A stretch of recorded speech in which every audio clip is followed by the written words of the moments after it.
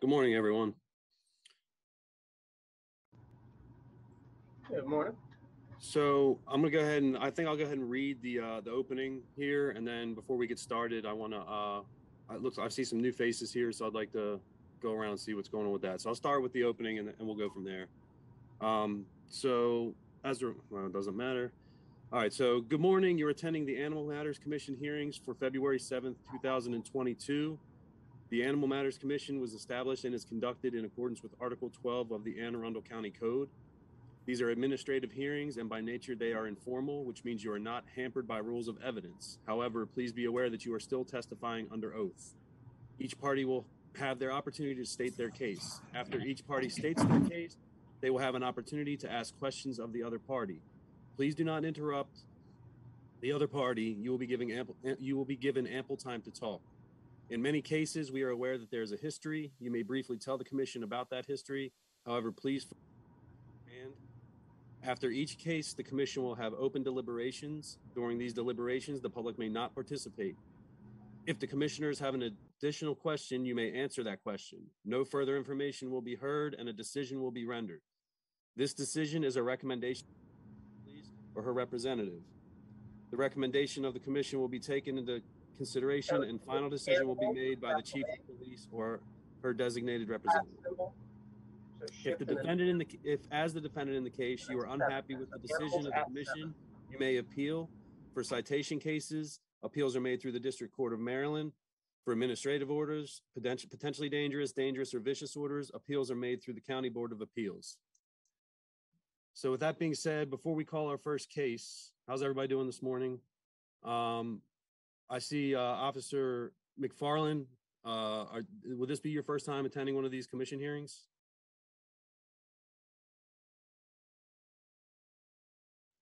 Hey, good morning, everyone. Yes, this is my first time taking over for Lieutenant Ravenel. I am new to this position, so any information you could share will be helpful. Okay. All right.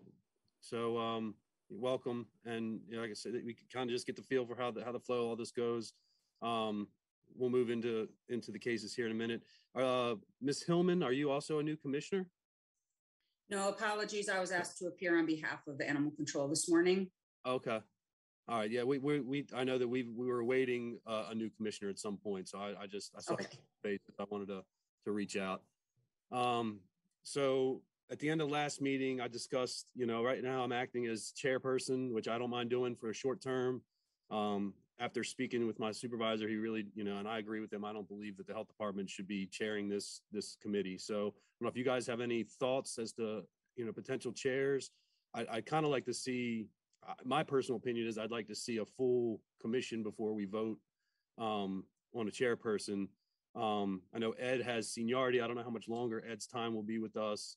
I believe Jennifer and Matt both capable and have a longer period of time with us. So I believe that's fine. I don't believe the police, or generally speaking, the police or the health department especially should take that role. That's my personal opinion, and also the opinion of my superiors. So as for today, I don't know if you guys have any question or any input on that before we get started. So go ahead. Matthew and Ed and I, are we the only community member right now? Yes. Right now? Yes, and I believe that we would have a veterinarian. We're without a veterinarian right now, and I know in the last case, Dr. Chabalco, took that position. I know in other, previous, committees we've had, the veterinarians also kind of taken the role that they kind of see themselves more as like the health department or the police than a citizen member. So I don't know if anybody here would be interested in it, but like I said, I don't mind chairing today. I don't know if we, speaking, I don't really know how long it's going to be before we get another member. So I don't know if it'd be worth voting today if anyone's interested. Like I said, I'm willing to hear what you guys have to say about it. I'm willing to wait till we get a full commission. If so, I'm also fine with Ed. I mean, Jennifer, do you have any thoughts? No, I'm okay with that too. I was just curious if there was anyone, on the horizon, if we were getting more getting more members. I don't know if Phil would Yeah, know. I think that the person that's in charge of doing that is doing their best to get the positions filled. I think that they've got a pretty full boat too. So I think as long as we have the numbers we have here today, I think we should be fine. I think when it just comes down to some specific administrative things, it shouldn't be coming from a government body per se, as far as like little things that come up. But Ed, what do you have to say about it? I consulted with Robin, and I believe, and Robin can correct me if I'm wrong. I think I'll be here until June of 23. Okay, that's good to know. So yeah, I don't sometimes I'm here on and off kind of until I leave this position. So it's kind of I like to see someone who chairs this committee to be someone who's here and with us for at least a year would be good. So that sounds like you could be here for that long. So, I think let's hold off until next month, I guess. I don't know. I think with Officer McFarland here, let him get through a time. Unless you guys want to vote, put a vote now, I'd be fine with voting now. I just feel like Officer McFarland would get a vote. He's not really sure what exactly is going on here. I'm fine either way. Would it defer to next month? Is that okay with everyone? Yeah, we have a pretty large docket this morning. I kind of would want to get started. That's fine. Yeah, I Yeah. do want to jump into it as well. And I wanted are to you ask going to Phil- be here next? Are you going to be here next month, Tom? I would hope so. Yeah. I mean, Okay. As long as you're going to chair next month, that's fine. Yeah, I can definitely get squared away. I had planned to be. I don't see any reason why not right now. Okay. That being said, Phil, before we get going here, one last thing. I know it is a large docket. Has anything changed with? I went out and looked at some of the paperwork earlier, and I couldn't find anything under one of the animal control cases. So the updated agenda is in the shared file. I think Ed does have it updated. There were 2 cases which postponed. So currently, as it stands, we've got Animal Care and Control versus Emily McCarty, Animal Care and Control versus Tanzania Sheffy, Susan William versus Edmund McNulty, and Craig Lucy versus Christopher Burnham. Okay, because I went through when I went through this morning, I found the dangerous order was all the paperwork was there, but when I tried to click into the other animal control case, I couldn't find any information there. Let me double check. Does anybody else have that problem? Mission 22. Which case is that, Tom? I'm looking now. Not the DO, but not the one that's Yeah, McCarty's in there. Jeffy. Oh, Sheffy. No worries, I got it right here. Oh, that's odd. Yeah, there's nothing in the folder. The joys of technology. Okay, yeah, I saw that. I just wanted to make sure before we got started that all that paperwork was going to be there for us to be able to look through. Absolutely. But with that being said, if you want to get that going and kind of behind the scenes, if you want to call the first case, we can get started while you're working on getting that up. Unless that was going to be the first case. I think that was the first case, was it not? That's the second case. Yeah. Overall, and it should be there now. So Okay, let me go cool. ahead and get the first one called here. Thank you, guys. I appreciate the time this morning. I know we've got a long morning. So the first case we have is Animal Care and Control versus Emily McCarty. All parties who have an interest in this case who wish to testify may now come forward to take the oath. Please utilize Zoom's raise hand feature. I'll get you added in one by one and then sworn in all together at the end.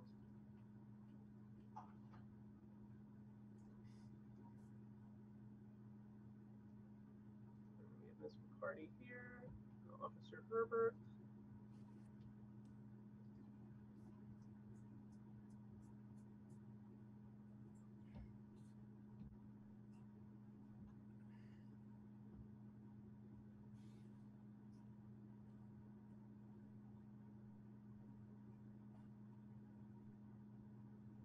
Officer Herbert, can you hear me? Yes. Perfection. If you would please state your name and address for the record. Officer Herbert, 411 Maxwell Fry Road, Millersville, Maryland, 21108. Thank you kindly. Hang out for just a moment. Ms. McCarty, if you would please unmute. Can you hear me? Yes, I can. Perfection. If you would please state your name and address for the record. Emily McCarty, 7985 Long Hill Road. Thank you kindly. Is the individual with you also preparing to testify? Yes. All right. If you would please also state your name and address for the record. If we could swing the camera to view them. Thank you. Oh, there's a bunch. Sorry, I'm Patty McCarty. I live at 7985 Long Hill Road. It's my house. Thank you kindly. I'm Janet McCarty. I'm Emily's mother. I'm here a couple times a week at 7985 Long Hill Road. Thank you very much. Hang out for just 1 second. I'll get you all sworn in at the end. We've got, let's see, I'm missing one individual from the list here. I'll reach out to them in just a moment. We've got Ms. Hillman has your hand up. Ms. Hillman, if you would unmute. You're in reference to the cases involving the horses, correct? Correct. All right, so that'll be the second case called. I noticed your hand was up. I didn't know if that was for this or no worries. So we'll get that in just 1 second there. Let me reach out. Let's see, we're missing Mr. Sorto.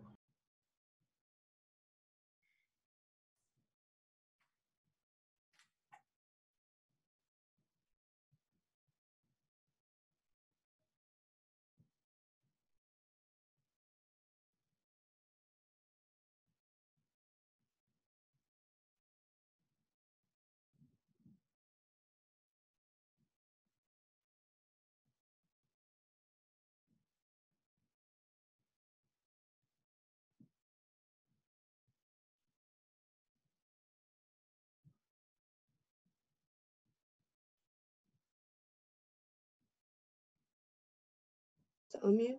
Yes. Are you guys waiting for me? No, ma'am. They're trying to add someone else here to the Zoom.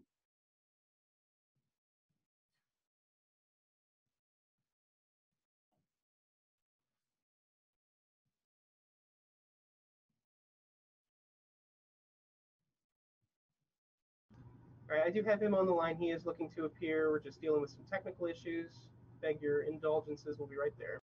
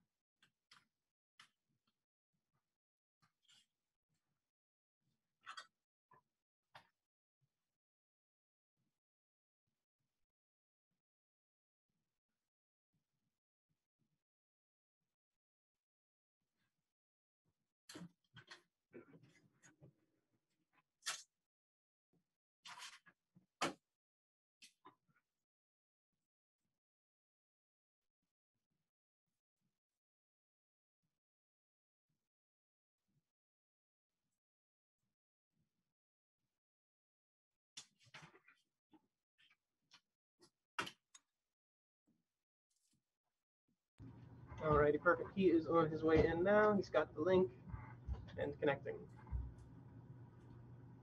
Technology when it works.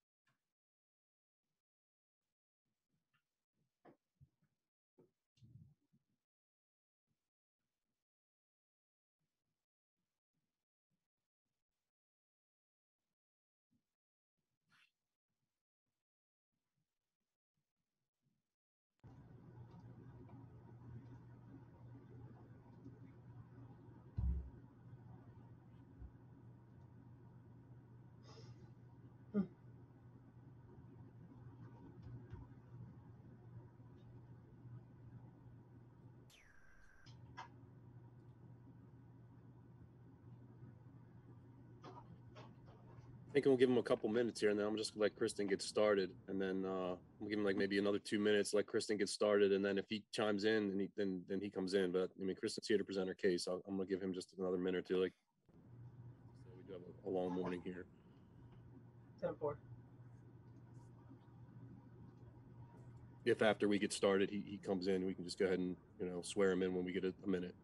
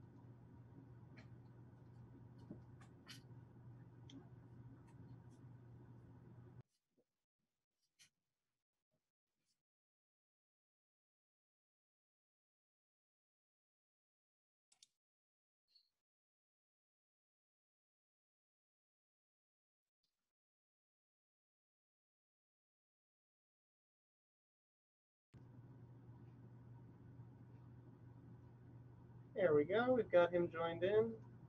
Robin, if you could re-enable my co-host permissions now that you have control, I can get him added up.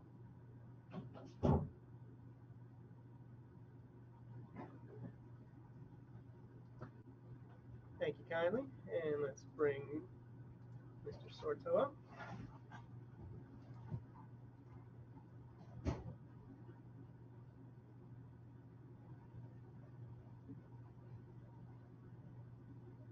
There we go.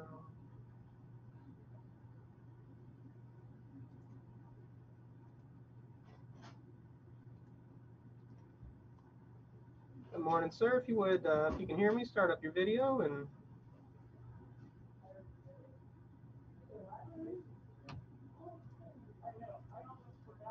send you a pop-up there.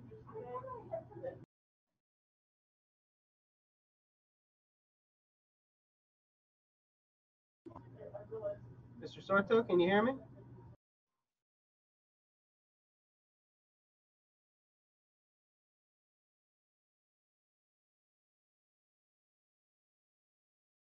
Oh, I've got video. It looks like you're muted. If you would unmute. Can you hear me okay? Can you hear me now? Hey, there Yes, we good go. morning. Good morning, sir. If you would please state your name and full address for the record. My name is Javier Sorto. I live in 208 Long Hill Court, Pasadena, Maryland, 21122. Thank you kindly, and I'll get everybody sworn in now. If you would, be sure to unmute. I'll need an affirmative at the end of the oath. And if we could, on Miss McCarty's end, just cluster everybody in so I can see everybody's right hand. And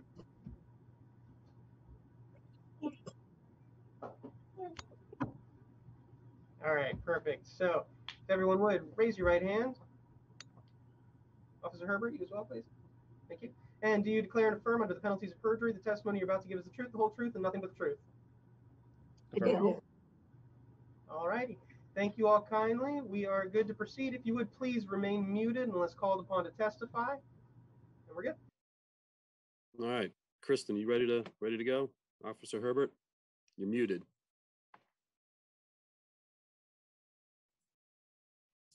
Morning, everyone. Can you hear me now? Yes, ma'am. Thank you for your time. Yep, please present your case. On Wednesday, December 15th, 2021, Anne Arundel County Animal Care and Control's Public Safety Department received a human exposure report via call taker 3138 of Police Communications from Javier Sorto of 208 Long Hill Road, Pasadena, Maryland, 21122, advising of a dog bite that occurred on December 14th, 2021 from a dog running at large. A history check for the address listed on the exposure report for the suspect dog owner at 7985 Long Hill Road, Pasadena, Maryland, 21122 was performed in both the Animal Care and Controls system as well as police CAD system with the following results. In the police CAD system, there was nothing animal related. However, in the Animal Care and Control system, we have 3 dogs listed at 7985 Long Hill Road. Charlie is a golden retriever, spayed female, golden color, approximately 5 years old, current on rabies vaccine and county license, owned by Patricia McCarty Haslam. There was no public safety history reported under that dog. Next dog is Sophie, a rough-coated collie, spayed female, black and white in color, 5 years old, current on rabies vaccine and county license, owned by Patricia McCarty Haslem. No public safety history was reported for that dog. The third dog is Henny, a pit bull type mix, spayed female, tan and white in color, approximately 3 years old, owned by Emily McCarty of the address of 7985 Long Hill Road, Pasadena, 21122. This animal has a dangerous order listed that was issued June 22 of 2021. Ms. McCarty did not appeal that order. She complied and was in compliance at inspection. Henny is current with a rabies vaccine and county license. History showing multiple public safety violations. A warning letter was issued February 4th of 2021. The dangerous order was issued May 6th, 2021, on the current human exposure that occurred on December 14th, 2021. I, Officer Herbert, on the same day upon speaking to the suspect dog owner's family member that was present at the time of the incident, Patricia McCarty, and the dog bite victim, Javier Sorto, obtained statements of fact from both parties and photographs of Mr. Sorto's severe dog bite wounds to his lower left leg. Medical records for Mr. Sorto were requested from Baltimore Washington Medical Center through the Anne Arundel County Health Department on December 15th, 2021. Medical records advise that Mr. Sorto sustained 4 wounds from a dog bite. Medial 2 wounds over proximal shin, each around 1 centimeter, and the more inferior wound gaping. The lateral calf was also 2 wounds, each around 0.5 centimeter, in the superior wound, triangular shaped and gaping, requiring 3 sutures to repair. On December, wrong page. I received Mr. Sorto's statement on 12/14/21 around 3 p.m. I was running on Long Hill Road, which is my usual running route. Never had an issue here. Then suddenly, when I passed 7985 Long Hill Road, I see a dog out of my peripheral running towards me and immediately bit my leg. The dog that bit me when I was running on the road, it was a big dog and yellow. I tried to get away, but the dog was too fast and everything happened very quick. I did not do anything that would have caused the dog to bite me. I was just jogging on the road. Once it bit me, I yelled to the guy outside to get his dog. I'm not sure if he got the dog or the dog just went inside the house on its own. I was more worried about my leg at that point as it was hurting a lot and bleeding a lot. Then the guy, an older lady, and a kid came out to ask if I was okay and to offer help. At that point, I had already called 911 and asked for an ambulance to stop the bleeding. The guy took the kid into the house and the lady stayed with me outside. Told me it was her dog and provided me with all the dog's information. The lady identified herself as Patricia McCarthy, phone of 443-831-1858. Once the ambulance arrived, I was bandaged up and told to go to the hospital. I went to Baltimore Washington Medical Center ER, and they gave me an x-ray to make sure the bite didn't damage my tibia, 3 stitches, antibiotics, and a shot of tetanus. The dog was rabies vaccinated, so I did not have to receive the rabies vaccine.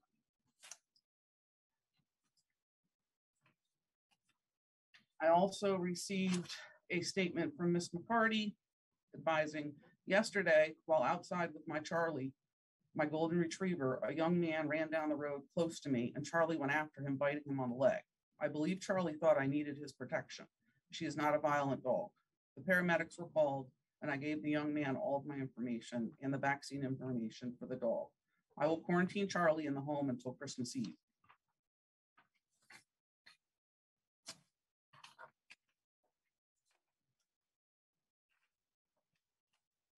On December 16th, 2021, I, Officer Herbert, reached out to the victim, Mr. Sorto, to ask him to describe the dog again that bit him on December 14th, as I had knowledge of history with another dog, which I did not describe to Mr. Sorto, on the same property of 7985 Long Hill Road, Pasadena. Mr. Sorto admitted he was not initially forthcoming in identifying the dog that bit him and described the dog that bit him as a tan or light brown small pit bull, reasoning that he used to have a pit bull and know how loyal these animals can be. Mr. Sorto then redacted his prior statement and submitted an additional statement, which follows Following our conversation today, the dog that bit my leg on 7985 Long Hill Road on 12/14/21 was a tan or light brown small pit bull.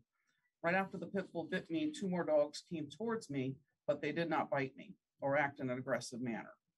One dog was a golden retriever and the other dog some kind of collie. I still don't know where from the property the pit bull came from, but I'm assuming it was the front door. Like I said, I caught it out the corner of my eye when it was about to bite me. Right after that, someone took the pit bull inside. Don't know who it was or if it just went inside on its own. Then the guy, kid, and lady were asking me if I was okay. When the guy took the kid inside, the lady cried and begged me not to blame the pit bull and blame her other dog instead. I fell for this as I used to have a pit bull and know how loyal these animals can be. But after learning that the pit bull has history, I can't let this happen to someone else. She also gave me the vet paperwork for all of her dogs. I think the pit bull belongs to her daughter. I will send you a copy of the paperwork as well. I am sorry for all this. I did not ask this to happen. On December 16th, I made several attempts to contact Henny's owner, Emily McCarty, by phone and email with negative results. I then contacted Miss Patricia McCarty to advise that under Anne Arundel County Code, Article 12-402A, 1, 2, 4, and 6 under public safety, and Article 12-4905, animals running at large.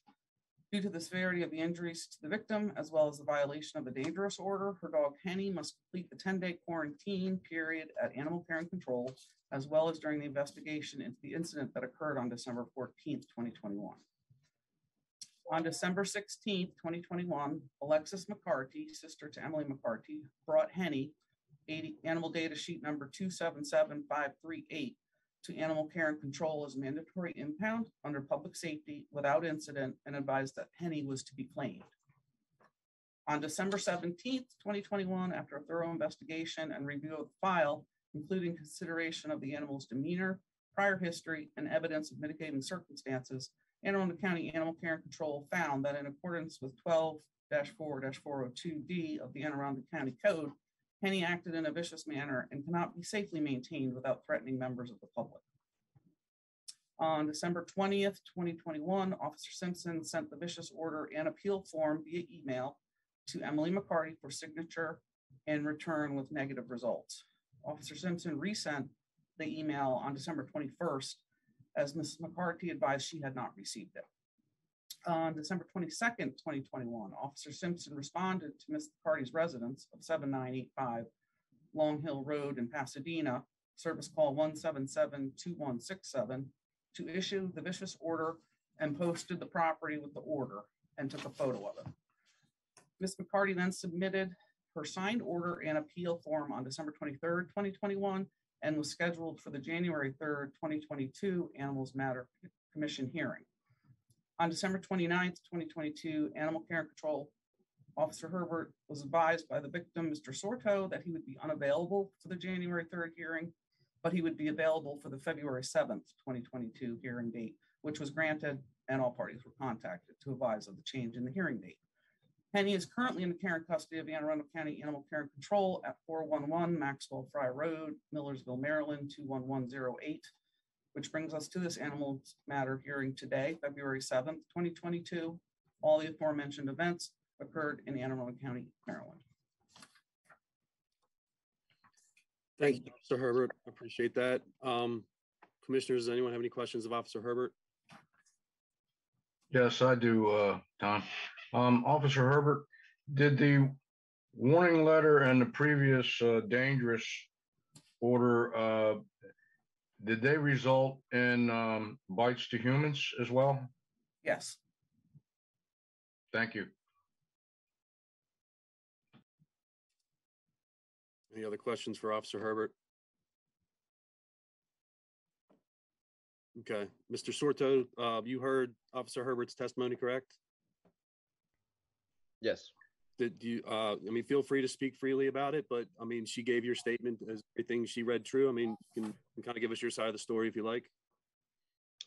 Yes, everything Officer Herbert said is correct. I was just jogging on the side of the road, like I always do, and this dog just came out of my right side, which is where they live, and it just bit me. Like, no, I wasn't doing anything. I was just jogging, and bit me. Then I went to the house. The lady came out, and she told me not to blame the pit bull, and then provided me with all the information for her other dogs. That's pretty much it. And you're positive that it was the pit bull that bit you? Yes, I am 100% positive. Okay. Any other questions for Mr. Sorto, or do you have anything else, Mr. Sorto? No, that's it. Any other questions, Ed, Jennifer? Nobody? Mr. Officer McFarland, any questions? Okay. All right, Ms. McCarty, we're here today. You're obviously, you wanted to have your piece, spoken here. So let's, whatever you have to say, please go ahead. Absolutely. So on the day of the incident, my father, who is not been in the right state of mind and has been hospitalized because of it, let Henny out of her cage in my bedroom. And the door was ajar, as you guys know. As he said, he's seen her come out of the front door. I was on a business call. I work from home. I'm a technical recruiter. So my office door was shut. I didn't know that he had let her out of the cage. She got out of the front door, and I guess, yes, she did bite this man. I have done everything to prevent it from happening. I have a gate out front. I have a fence out back, but I can take further precautions from here on out. I plan on getting an electric fence. I have a quote for that and getting that put in. I can lock my door from now on so someone can't let her out of the cage, because of course her cage is locked, but other humans can let her out of the cage. So that's the precaution I plan on taking moving forward. And if there's anything else that anyone can suggest, I would take that action. I just love this dog, and so does everyone in my family. My nephew, my stepson, who is 5 and 7, they've grown up with her for these past 3 years. My 1-year-old son has known her, and you may think, oh, she's dangerous. Okay, I understand to other people. She is very, she can be protective, but she's very loved, and we love her, and we will do anything to keep her and protect others and protect her. She's very loving, and we all love her. So yeah, that's all I have. Do you want to say anything? Yeah, I'd just like to follow up with what she's saying. I mean, I'm here once or twice a week at least. I come in, she's fine with me. She's fine with delivery people that come every day because she's not at the door. Mom has lawn people that come, lawn service. It comes once a month at least. She's never approached or bothered them people at all. I mean, and the front door opens and closes, perfectly honestly, about 7-8 times a day for food deliveries, for package delivery. Always put away. And she's always put away when the doorbell rings or there's a knock. And I think on the particular day of the incident, as far as the door being ajar, and then the bigger dogs being able to push that open with their nose, they ran out and she ran behind. And it was just, everything happened so fast. But I mean, she plays with the children wonderfully. She plays with all of us great. I have pictures. Yeah, she didn't need anyone that's in the house. So just since the baby came, she has been so protective of just the entire area of the house. And I mean, and it was very unfortunate because she's been incident free for 8-9 months before, this happened.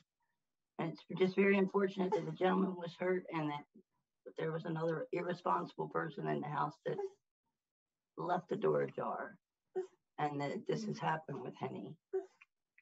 And I think really that's all I have to add to. And I'm going to move out of the way so that Ms. McCarty can speak. In fact, what she said is correct, and it happened so fast. I was outside putting Christmas decorations out. It was my grandson, my son that Emily spoke of, and myself, and we were putting lights around a tree. And there's even a white gate at the door to stop the dogs from getting out. And that's closed, and that keeps Henny in the house. Even if she gets out the door, she only gets as far as that gate. Unfortunately, the golden retriever is huge. She weighs about 100 pounds, and she knocked that gate open. It all happened in a split second. It was out of my view. I did see the two. Let her out the cage. She would have never got out of that gate in the first place. Right. That's where it starts with. But yeah, he let her out of the cage. I had no idea she was out, so I didn't even run. But the young man was past my view, so I couldn't really see what happened. And when I went around the corner, yes, I was very upset to see Henny there. And yes, I love her. I didn't want anything to happen to her. You know, we take every precaution we can to keep her in the house. And this was just a human error by someone who's irresponsible.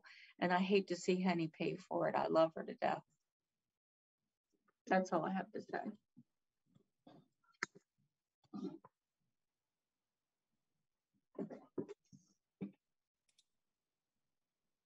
All right, Ms. McCarty, is that everyone? Has everyone spoken their piece on your end? Yes, thank you. Yes. Commissioners, do you have any questions of Ms. McCarty or anyone there? I have a question, Ms. McCarty. You said it was your father who let Henny out. Does your father reside with you? You're muted, ma'am. I'm sorry. Yes, he does. Okay. And you mentioned that your father has some mental health issues? Yes, he does. Okay. So what is to prevent him from letting this dog out again? So I plan to take further action I have a lock on my door and I have a key on my car keys. So I will lock the door and she'll be in the cage in my room with the door locked, because on her cage, of course, it's locked, but he can unlock it, but he can't unlock a door that's locked with a key. So that I have with me. I work in my home office, but I can bring my keys down here with me. Okay. Thank you. Absolutely. So I have a question. In the dangerous order, it was stated by Officer Herbert that they checked and everything was in compliance. And I take it that the animal got loose through the front door. Is there a fence in the front that would have kept him from leaving the property? Are you muted? You're muted again, Ms. McCarty. You can go ahead and leave yourself off mute while we're questioning you guys for okay, now. Sorry. Necessary, no problem. There's not a gate in the front of the house, but there's a gate on the front door. Yeah, I saw that picture. Yeah, but there's not a gate in the front of the house. There's no privacy fence or... There's a privacy fence around our backyard, but not around the front. So I'm planning on getting a electric fence around the front because of this incident. Okay. Yeah. Okay. Thank you. I got a better picture now. Doesn't the order already require that? So shouldn't have already been? Is there a reason, some reason why the front yard couldn't be fenced with a real fence, not an electric fence? No, I mean, it could be. If that's something that is better than an electric fence and you want us to take that action, we could do that as well.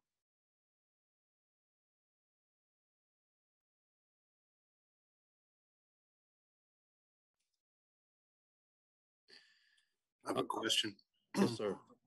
What are the ramifications of, I understand this is an appeal of a vicious order and that would be an upgrade from dangerous. What are the ramifications of the appeal, of denying the appeal? So the animal would be basically put down at that point. At this point, it escalates from, we have potentially dangerous, and then vicious orders. An animal does not have to necessarily have had one of the first two to get to a vicious order. It depends on the severity of the bite and the circumstances, whether it becomes a vicious order or not. But in this case, this is definitely, warranting a vicious order at this point. This case, generally speaking, it did not come before this committee ahead of time. She did not appeal the initial dangerous order. So this is the first time of us, dealing with this dog directly. So she basically was issued the order and just signed the order directly instead of trying to appeal it initially. Okay, thank you. Yes, sir. Does anyone have any more questions of Miss McCarty? Yeah, I have a question. Ms. Yeah. McCarty, have you taken her to some sort of trainer, or have her evaluated by a trainer, or gone through any training with her? Yes, she has done training here at the home by our home vet. She actually has done some training with her. And we plan on getting some more training because with the baby being here, she actually recommended us doing training with her when she came to do her vet evaluation. So she started to take some action to doing that. Okay, thank you. Can you be specific about the type of training that you've had done? It's behavioral training, but to be more specific right now, honestly, I couldn't be more specific. I would have to get that information from her. Okay, so you weren't present when any of the training went on? No, I work from home. I work from 9 to 5. So my boyfriend was there, not husband. I understand. So I do have some questions about, I understand you work from home. I'm trying to get a dynamic of what's going on in the house. Obviously, there's people in and out of the house that come to visit. There's people that live there that are, different stages of your family. Mm-hmm. Others there. I'm going to be honest. It concerns me directly that, you may be very responsible. You may have very responsible people there with you. You have children there in the house. I understand that, I have a hard time with just locking a door and saying that's going to be the end all be all. I mean, I'm trying to give you a chance to make me feel more comfortable with that situation. And I don't know exactly how you'll be able to do that, but absolutely.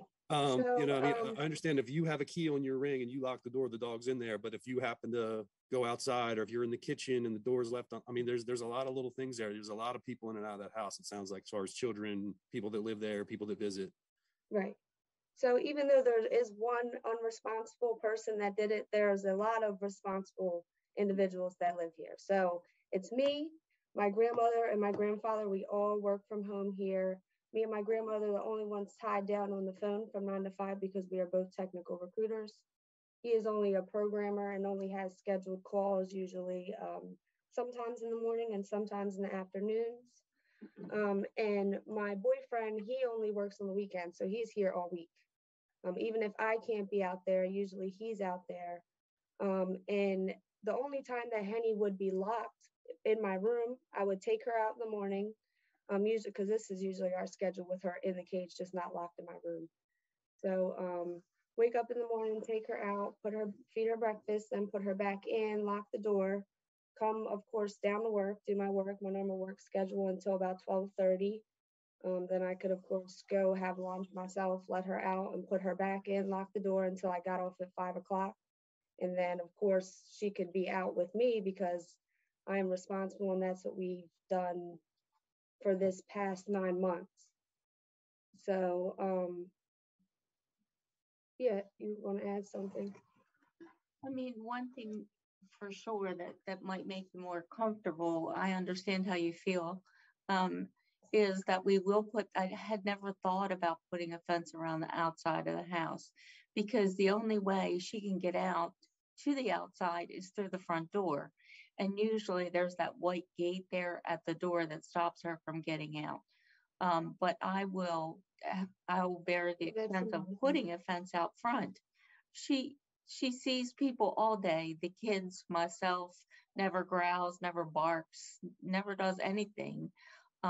Only if she's concerned that we're being threatened. And in this particular case, a mistake happened by an adult. But if we have a fence out front and out back, then the dog cannot get out. And this will be an expense for me, but we'll do what we have to do.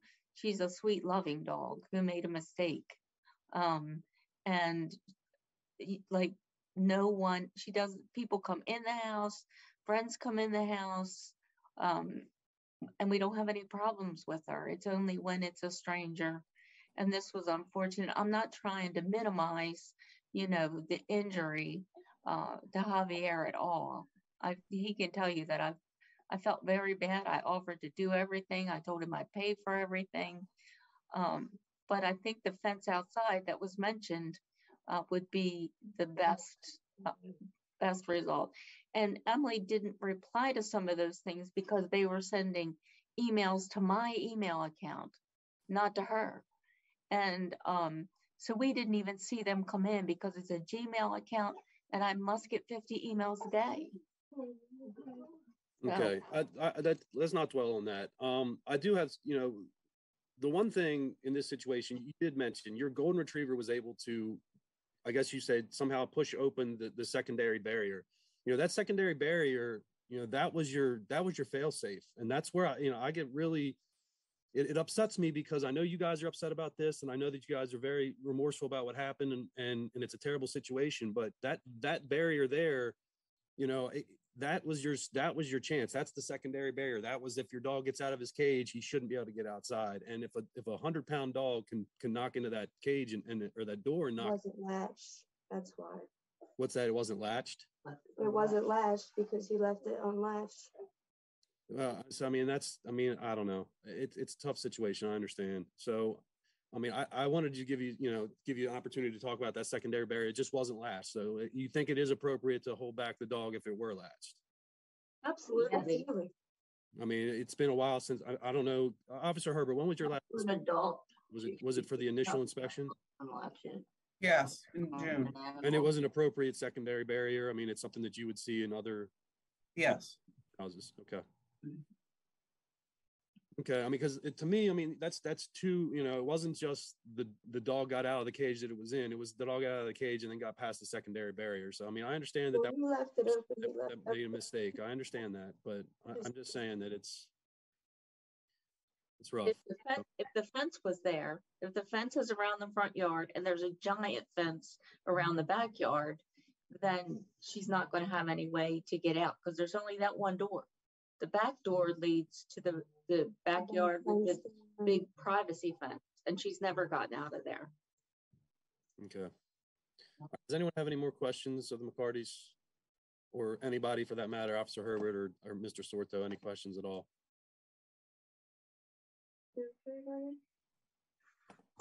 Okay, if there's no more questions, we're going to go ahead and have some open deliberations about this, and so you guys can just hang tight and we'll get back with you. All right, so I'll go ahead and start. I know this is a tough case. My personal opinion, this animal has bitten multiple people. It sounds like it, this is where the problem comes in. You have one irresponsible person gets in the mix, and this can happen. I love to give people the benefit of the doubt, and I look at the fact that they went ahead with the initial dangerous order without even appealing it as kind of like they took responsibility right away. They realized what the situation was, and it sounds like everything was in place. But obviously best laid plans didn't work out. I can see some benefit with a fence in the front. And I could be, if you guys want to talk about that a little bit, I'd be happy to talk about it.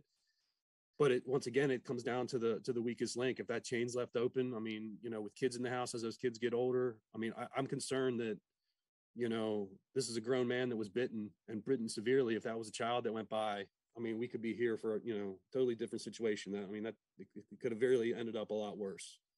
So, that's kind of where I am. So if anybody, go with me, Matthew, if you want to join in next and give me your side. Yeah, it's a tough situation. Like,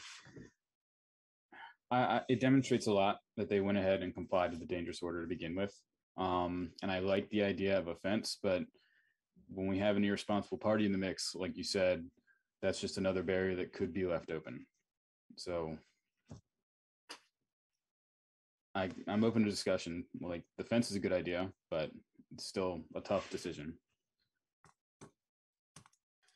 Thank you, Matt. And to be clear, I'm leaning more towards upholding the vicious order, just to be clear. I want to be clear about that across the board. I think that for public safety reasons, it's hard to say otherwise. I understand we have 4 responsible people sitting there, but it really comes down to the lowest common denominator to me. So I just wanted to make it clear that that's where I'm leaning right now. But like I said, we can discuss it.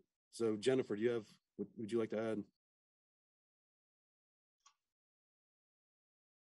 I'm not sure that I have anything else of value to add to the discussion. I agree with you. I think this is heartbreaking. I feel horrible for this dog, because I think this dog has, obviously an entire family who loves it, and I'm sure it is a sweet dog, but the dad still lives in the house and he is suffering, obviously has some mental health issues. So I don't know how you ever even with a fence and others. And I've been kicking this back and forth in my head. I'm just not sure how you ever guarantee that the dad doesn't do something like this again.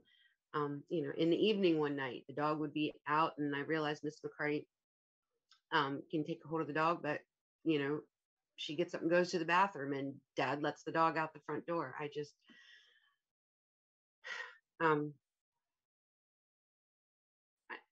I'd be inclined to uphold the vicious order. All right, thank you. Ed, if you'd like to go ahead. Yeah, I don't like this at all. I wish that the laws were, the end result were different in the laws. However, we're torn between, you know, upholding that law in the face of a possible fourth victim here. Okay, and that's where I am swayed, is because there was a warning letter in February of this year. Then it went to a dangerous order this year. And then we had another incident, which we are here for now, which occurred on December. All three in the same year. Now, there's been another law added, section 124913, which is called the reckless animal owner clause, which states that if there are 3 incidents like this within a certain period of time, I believe it's 24 months, could be 12 months, but this is 12 months here, that you know, the animal owner can be regarded as a reckless animal owner, and they would be prevented from having any animals on their property for a period of 4 years. Okay, that you know, that could be a possibility as a result of this as well. But nobody likes the end result of a vicious order. I certainly don't. But we have a responsibility to the public, and we have 3 victims already. And I really don't like the little bit of deceit that was in this case concerning try to blame it on another dog to try to save this one. I don't like that. So I love animals. I love them all. But I have to uphold the law. And unfortunately, I agree with the you know, prior determinations of this this commission that the vicious order should be upheld. And I'm really sorry. All right, Ed, thank you. All right, Officer McFarland, you'll be the last one we get from. Can I have your opinion, please?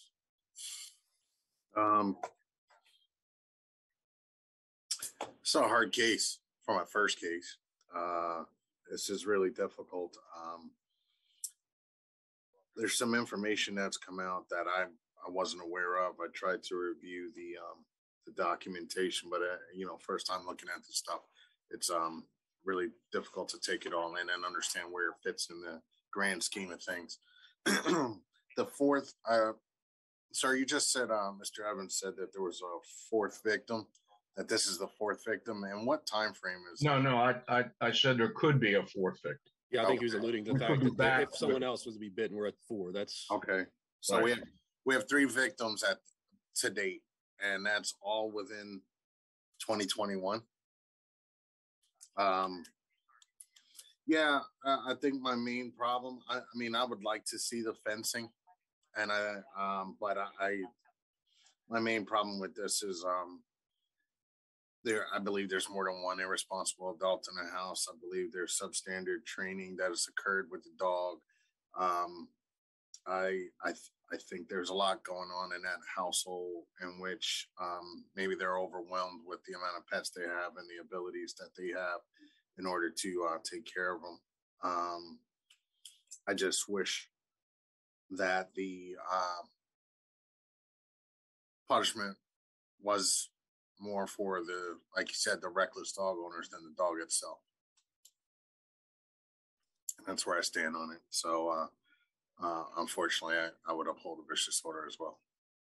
All right. Well, thank you. I understand, guys. This is not where any of us want to be. Dealing with a situation like this. No one ever wants to see an animal put down at all. Until the law changes, then that's kind of where we are. But I'm going to go ahead and ask for a motion at this point. Anybody want to give me a motion?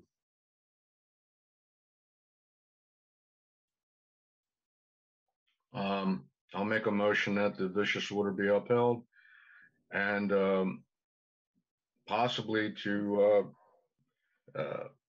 let the chief make the chief aware of section 124913.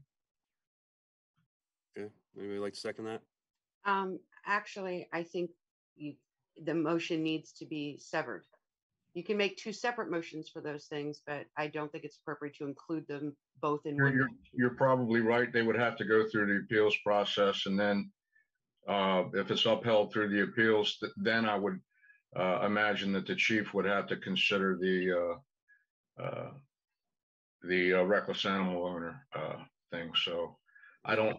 That's a new law, and I don't know how it works, but I can imagine that it would. You're correct, Jennifer. That would probably have to go through the appeals process and be upheld at the very end of that to consider applying the reckless owner. So, okay, I will just make a motion that the vicious order be upheld. Have a second? Second. All in favor? Aye. All right, thank you, guys. I know it's a tough one.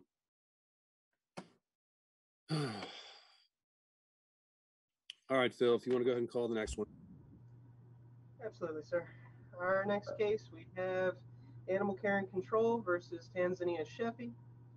All parties who have an interest in this case who wish to testify may now come forward to take the oath. Please utilize Zoom's raise hand feature. I'll get you added in one by one and then sworn in all together at the end. Let's see.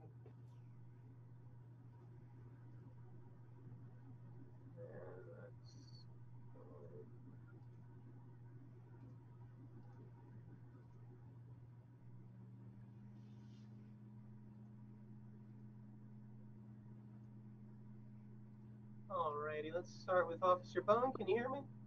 Yes. Thank you kindly. If you would please state your name and address for the record. Officer Bowen, 411 Maxwell Fry Road, Millersville, Maryland, 21108. Thank you kindly. Hang out for just 1 second. And thought I fixed that name. Supervisor Canning, if you would please state your name and address for the record. Hi, I'm Supervisor Canning, ID 3505, Field Supervisor. And the address?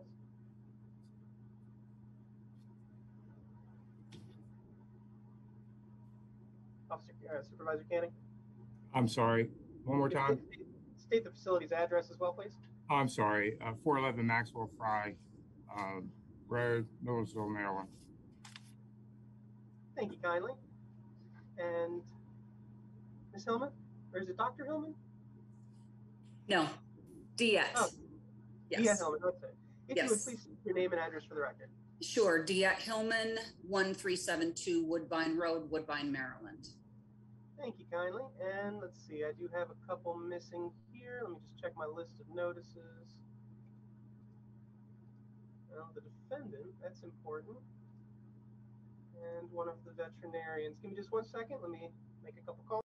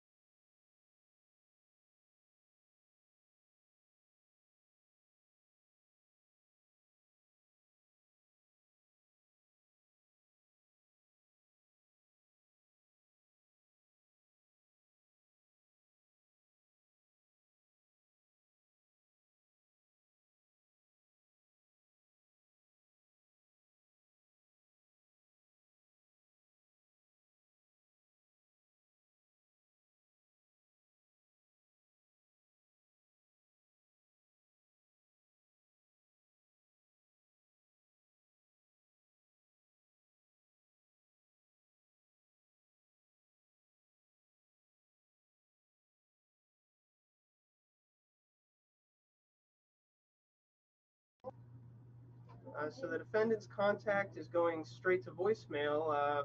Have either of the officers received any kind of contact from the defendant? No.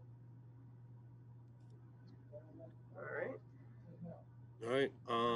I mean, you guys made them aware, correct? I mean, they were sent notice, I'm sure. Yep, I've got the notice right here, sent out over 2 weeks ago, and that's standard. Everybody else got theirs, it seems. Phil, did you get any response from the petitioner? Nope.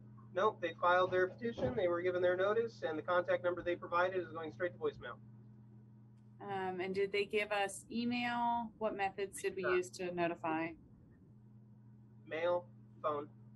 No email was provided by the defendant. Okay. Okay, I mean, I would assume in this situation, we just go ahead and uphold.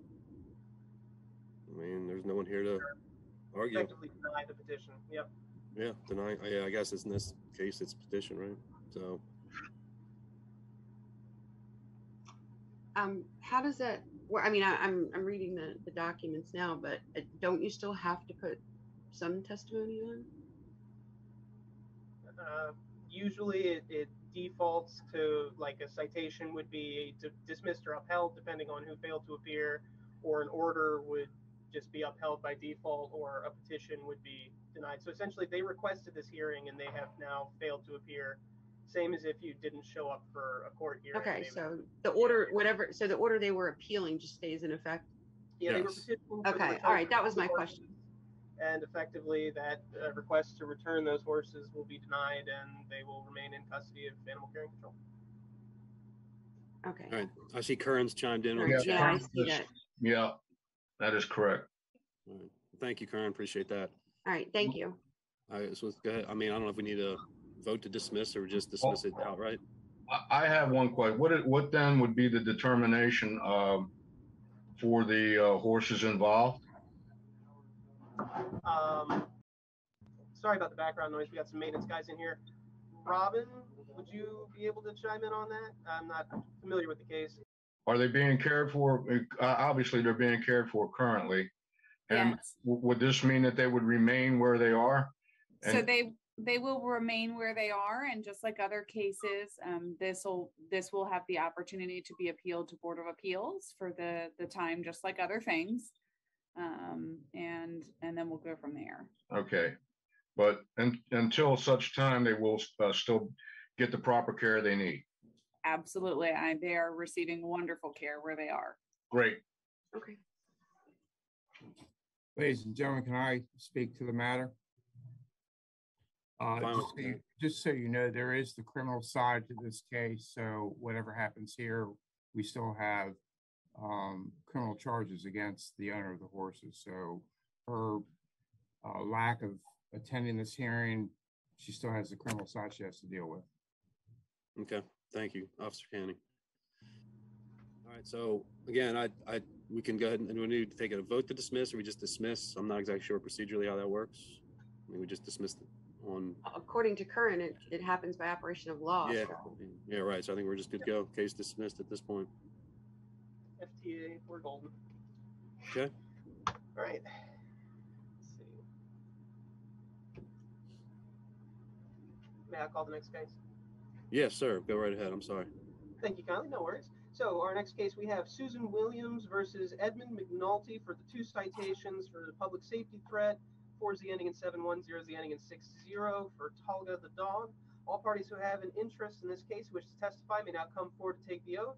Please utilize Zoom's raise hand feature. I'll get it added in one at a time and then sworn in all together at the end there.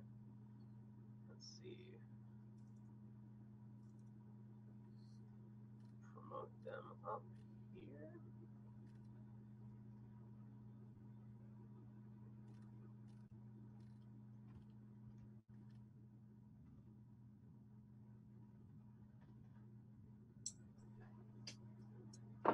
Good morning. Richard Simmons from the McNultys is present, and the McNultys are present with me. Thank you kindly. If you would all please state your name and address for the record. Mrs. McNulty, would you state your name and address for the record, please? Hi, Melody McNulty, 8212 Powers Lane, Millersville, Maryland, 21108. And Mr. McNulty, would you state your name and address for the record, please? Yes, Greg McNulty, 8212 Powers Lane, Millersville, Maryland, 21108. And that's it.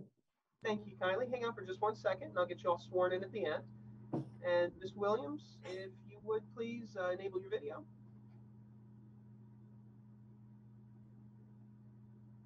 There we are. And can you hear me okay? Yes. Thank you kindly. If you would please state your name and address for the record. Susan Williams, 8251 Kippis Road, Millersville, Maryland. Very much. If everyone involved would please raise your right hand. Do you declare and affirm under the penalties of perjury the testimony you're about to give is the truth, the whole truth, and nothing but the truth? Yes. Yes. Thank you all kindly. If you would please remain muted unless called upon to speak, and we are good to proceed.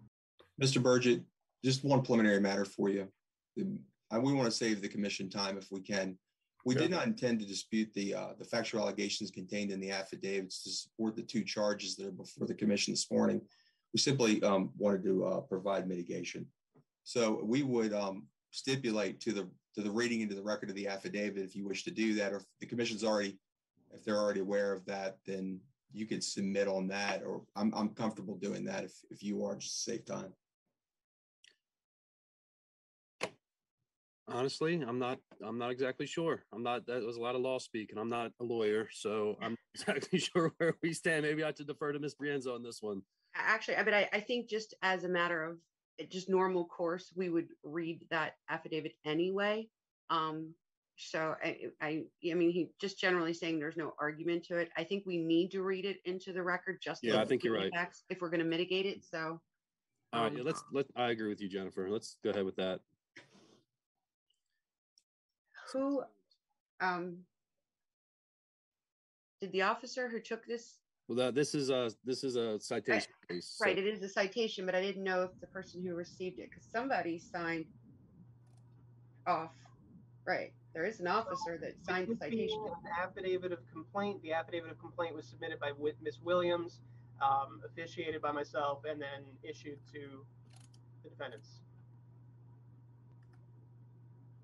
So normally at this point, we would hear from Ms. Williams, as she is the complainant. Right. And I'm sorry, Mr. Hall, could you also be aware that Debbie Winkler's the animal behaviorist that is going to testify on behalf of the McNultys? She may be trying to get into the meeting right now, so just so you know that. Absolutely.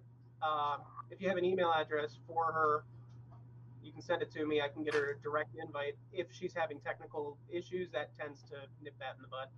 Thank you. All right, so at this time, I think what I want to do is I'm going to just go let Ms. Williams present, why we're here today, and then I understand that you guys stipulate that you're not going to argue that situation, but I'd like to hear it from her, and then we'll go from there. So, Ms. Williams, if you'd like to let us know why you issued these citations, or citation, I'm sorry.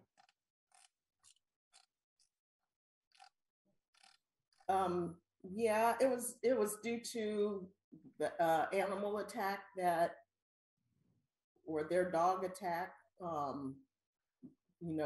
was just out walking my two dogs on leash, and out of nowhere, here comes their dog. And the reason why I filed is because I didn't know anything about, what was going on. They didn't reach out and say, this is what happened and this is what we're going to do to prevent it from happening again or anything. So I went ahead. That's fine. Anything else to add? Okay. All right. So Mr. Simmons and the McNultys, if you'd like to, go ahead with. And Commissioner Burgett, there's a second citation that arose from the same incident. I don't know if that's if you're aware that that's on the docket this morning or not. It's Mr. Plant is the complaining witness in that case. Okay, are you able to get in? I just thought it'd be easier for us to do them both at the same time since they're the same incident. Okay. Hold up, because that's not in front of us today. Actually, it is on the agenda. Both citations are, but only one complainant is listed, and there is no other information in the file online. Okay, I'm sorry, but I only see one citation, what I got, so. You're not looking at the updated agenda, Ed? You're looking at No, the I have a binder, and I only have one citation in it. This right, but I'm just on the agenda this morning is listed 2 different citations. Yep. So I do have that second one here. I was unaware that it was a different different complainant in that case. So Mr. Plant has not been notified. Oh, okay, okay. So, if that makes a difference for you, the purpose of having this in consolidated, because of course they arose out of the same incident, and I thought it'd be most appropriate for them to be dealt with together. I don't think we can deal with them together if the other person hasn't been given notice, but I think it's, I'd hate to have you guys come back. I'd hate to do this all over again a second time. Maybe we can handle it because my clients are, they're not contesting the second citation either. So if you can deal with it, we'll present the mitigation for both citations this morning. Honestly, I hate to wish. You're not contesting the citations. Are you requesting reduction in fees? Well, I think the two are, they may merge for the purpose of the fines because they arose from the same set of facts. And I think the statute provides for the violation to come in. It's an either or, so there's not really an and there, so it can be violated one of 2 ways. And since it was one incident, the statute was violated. The reason why it was violated can be for reason number 1 or for reason number 2. So but what I'm seeing on this citation is that there was an injury to a domesticated animal. Is there another animal victim? There was not, because the second citation alleged that the dog was at large. It was subsection A5 is the second citation. So there's a different charge or different basis for the violation of the statute. So we have the affidavit that Ms. Williams submitted, which is public safety threat 3, kills or inflicts injury to a domesticated animal. We have the second affidavit that was submitted by Mr. Plant, which is for 4025, while at large chases or approaches a lawfully restrained domesticated animal in an aggressive manner. So, that's right. Assuming that the animal, while at large, approached a domesticated animal that was on a leash and inflicted injury to it, we have two different complainants filing for the same incident, which violates multiple sections of county law. My personal opinion is that we shouldn't hear either one at this point, and that we need to give the other gentleman notice and reschedule both citations. I know that is awful for you, Mr. Simmons, and I apologize. I understand. That creates additional fees for your clients, but I can't see doing this twice. I also don't know how we can do it. It's 2 separate citations brought on by 2 different citizens. I don't know how.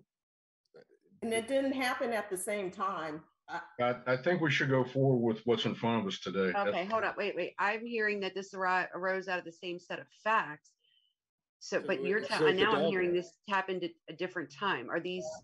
I have the incidents both occurring on the 19th of September, 2021. So if the dog was at large at the same time, what I'm understanding is potentially the dog was at large and had 2 separate incidents, maybe not at the same exact moment. It was while it was at large at the one time. So as a matter of fact, I think Mr. Plant's incident occurred, then the dog continued down the street where the second incident occurred. So it's separated by geography for sure. Separated by geography, but it's the same. It's the event that took place was the animal got loose at one time. All right. So I would be inclined, if we could, to just go ahead and postpone this to next month when the next meeting is. Give Mr. Plant the opportunity to join the meeting so we can do this at one time. I'm fine with that, but I don't know that it would still be done at one time. I don't know if Ritter can chime in here. Kurt, I'm sorry. That would be unfair to Ms. Williams, I think. Yeah, I mean, if there are 2 separate incidents that didn't occur in the same place, understanding that it's because the animal was at large, I understand that, and you can still, you'd be present at the same day for whatever. I mean, she's here now. I think we should hear this case now. That's my opinion. But Kern, I don't know if you have anything to chime in here, but if I'm seeing this right, it's 2 separate citations, understanding for the same incident for the dog being at large at the same time, but we're talking with 2 different people, 2 different citations. Well, this citation should be heard now, as far as I'm concerned. I mean, do we need to ask for a special current? I'm not sure how this works. Whether or not to hear it now is going to be up to the commission. It would be two separate citations, so you could hear them separately. The issue with that is going to be that it seems that Mr. Simmons has a rather substantial mitigation that he's intending to present. So Sure. The question is whether or not you want to hear that twice and hear the same information both times.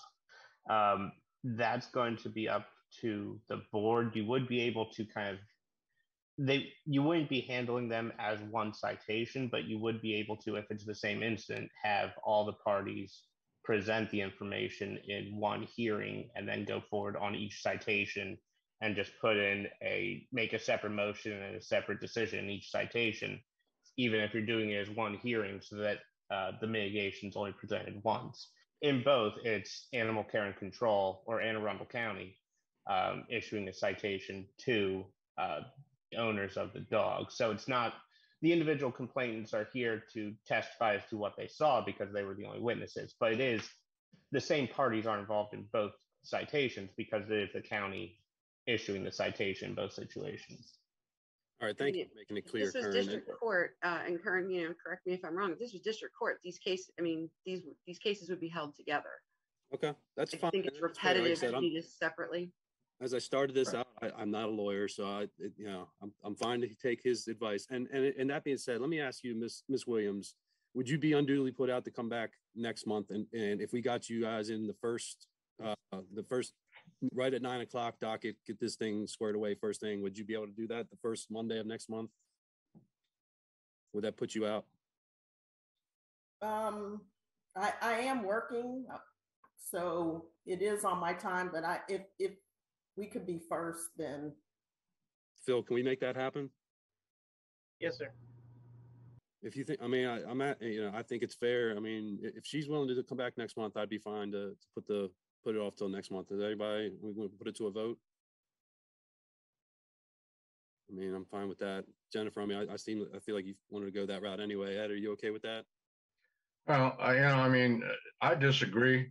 I know the majority of the board wants, for whatever reasons, make it, but I disagree. We have all of the parties here for this particular affidavit that was sent in by Miss Williams, and it's my opinion that we should just go forward with this, determine this, and then take care of the other ones, when it's scheduled.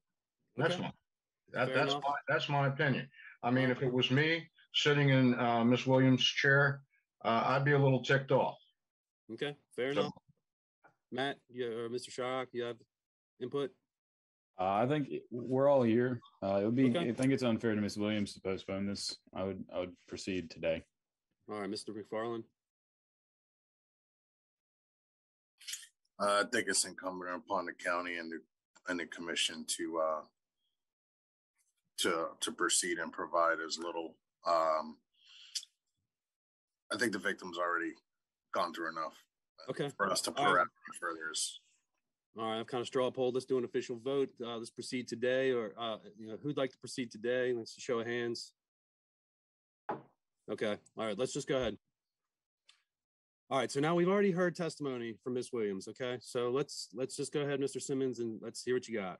Thank you. Just one question for Ms. Williams, since she is present. Ms. Williams, the injury to your dog, the affidavit indicates that there was some hair that was pulled out from the dog's tail. Is that correct? Yes. Okay. Was there any other injury to the dog? Not physically. Okay. Thank you, ma'am. Mr. Commissioner, and the commissioners, we've submitted an exhibit package for you that you should have before you. Mr. Hall was good enough to disseminate that by PDF for us. I would just like to direct you to some remedial measures that have been taken. You have before you in that package of about 23 pages and exhibits. Page number 2 is a curriculum. Hold on. Time out. Yes. Do we have this? You should, yes. Mr. Hall? Yeah, let me pull up the drive here. We've got... Not see it in the drive. McNulty. Oh, Lord, I've got it right here. Let's see. Okay. And should be 27 pages, correctly? should be, yep. Yes, right 27 there pages. right now. And Mr. Hall, is it possible for you to call Miss Winkler to get her on? She seems to be having some trouble. Yeah, I can send her an invite by phone if she's trying to join Yes, that way. that's what she's trying to do. Let me see if I can give you that information. Do you want to maybe email it to me so that way it's not broadcast? Let me throw it in the chat, if I can throw it in the chat to you. Yeah, you can do it directly. Sorry, Mr. Commissioner, just give me your indulgence for just 1 second. I'll see if this chat works for me. Fine.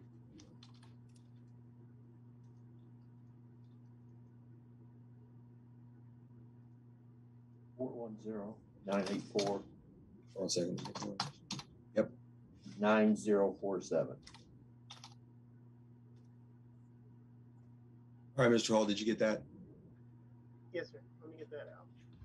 So just for a second, I just want you to be aware of the qualifications of Miss Winkler, who my clients have engaged at this point in time after this incident, to properly assess the animal, to assess their living situation, and going forward to make sure that this doesn't happen again. And Miss Winkler, just for your benefit, they're going to talk or later, is like, we didn't hear about your complaint until when we did hear about you being involved in this was when we received your complaint. And at that time, I told my clients that it was inappropriate because you're a witness at that point in time to really reach out and contact you in any way. However, you'll hear that the other people were contacted prior to this by them, or they certainly would have, being that they want to be responsible neighbors. But commissioners, if we look at that, you see the qualifications. Miss Winkler has been involved with. She's been 25 years in the community. She's testified for various animal control boards. She's appeared in court as an expert witness in the other cases similar to this, and she's got a specialty in dealing with violent or vicious animals. We'll hear from her for a second with her recommendations. What you'll see from the package is, if you'll turn after that, her curriculum vitae is on page 2. On page 6, you see a picture, which is the backyard of my clients, which shows a 7-foot privacy fence that provides an area, substantial confinement for the animal, where the animal can run and can have a good quality of life and still while protecting the community. You'll also see, if you flip over to page 13. On page 13, you'll see a close-up of the gate on the backyard. There's one point of ingress in that backyard area.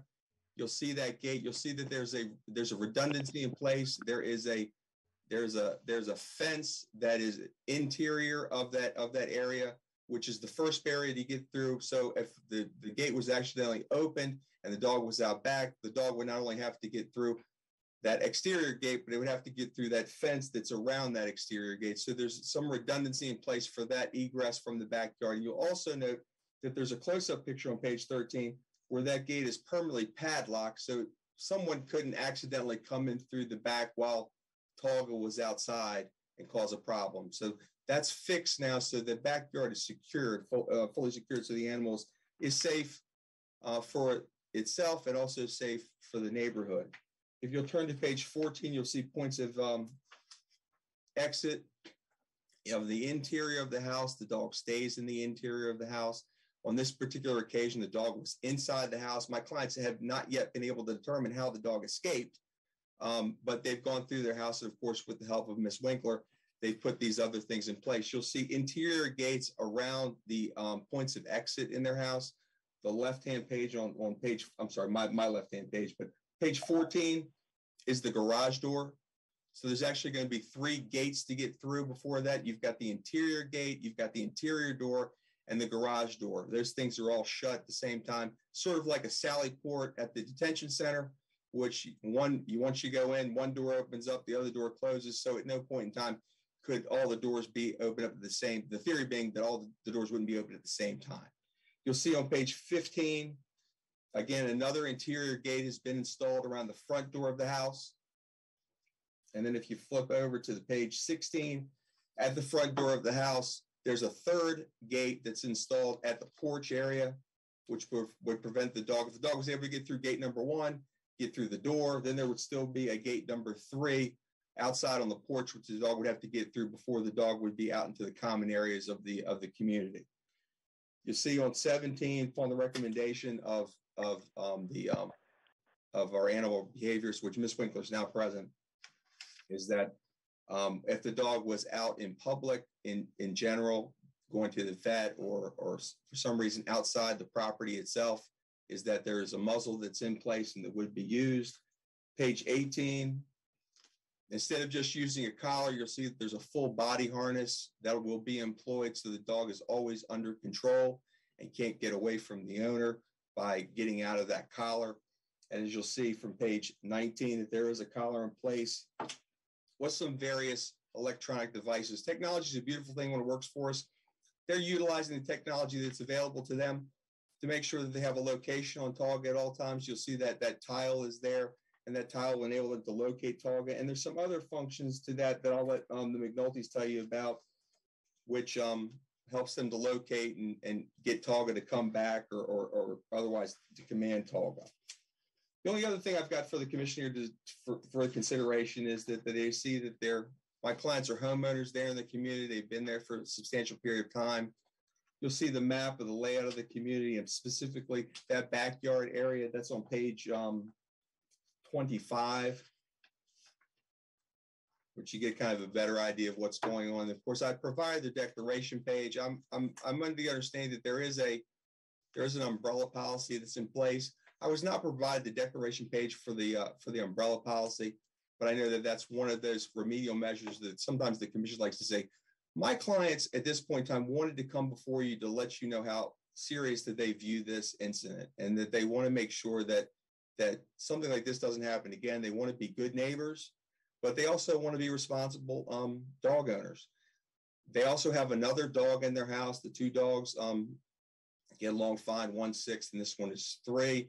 And they believe that with these remedial measures that they've put in place and with the help of Ms. Winkler, that this will be prevented and that it won't happen again. And if Ms. Winkler can hear us right now, Ms. Winkler, would you like to add anything to what I've just provided the commission as background information and what we plan, what we have in place going forward? Can you hear me? Yes, we can. Could you speak up louder? Good. Okay, I'll try. Okay, so the McNultys are very sincere, and they certainly don't want their dogs to hurt anyone or any other dog. Ms. Winkler, we can't actually hear you legibly. I noticed you have managed to connect via Zoom here.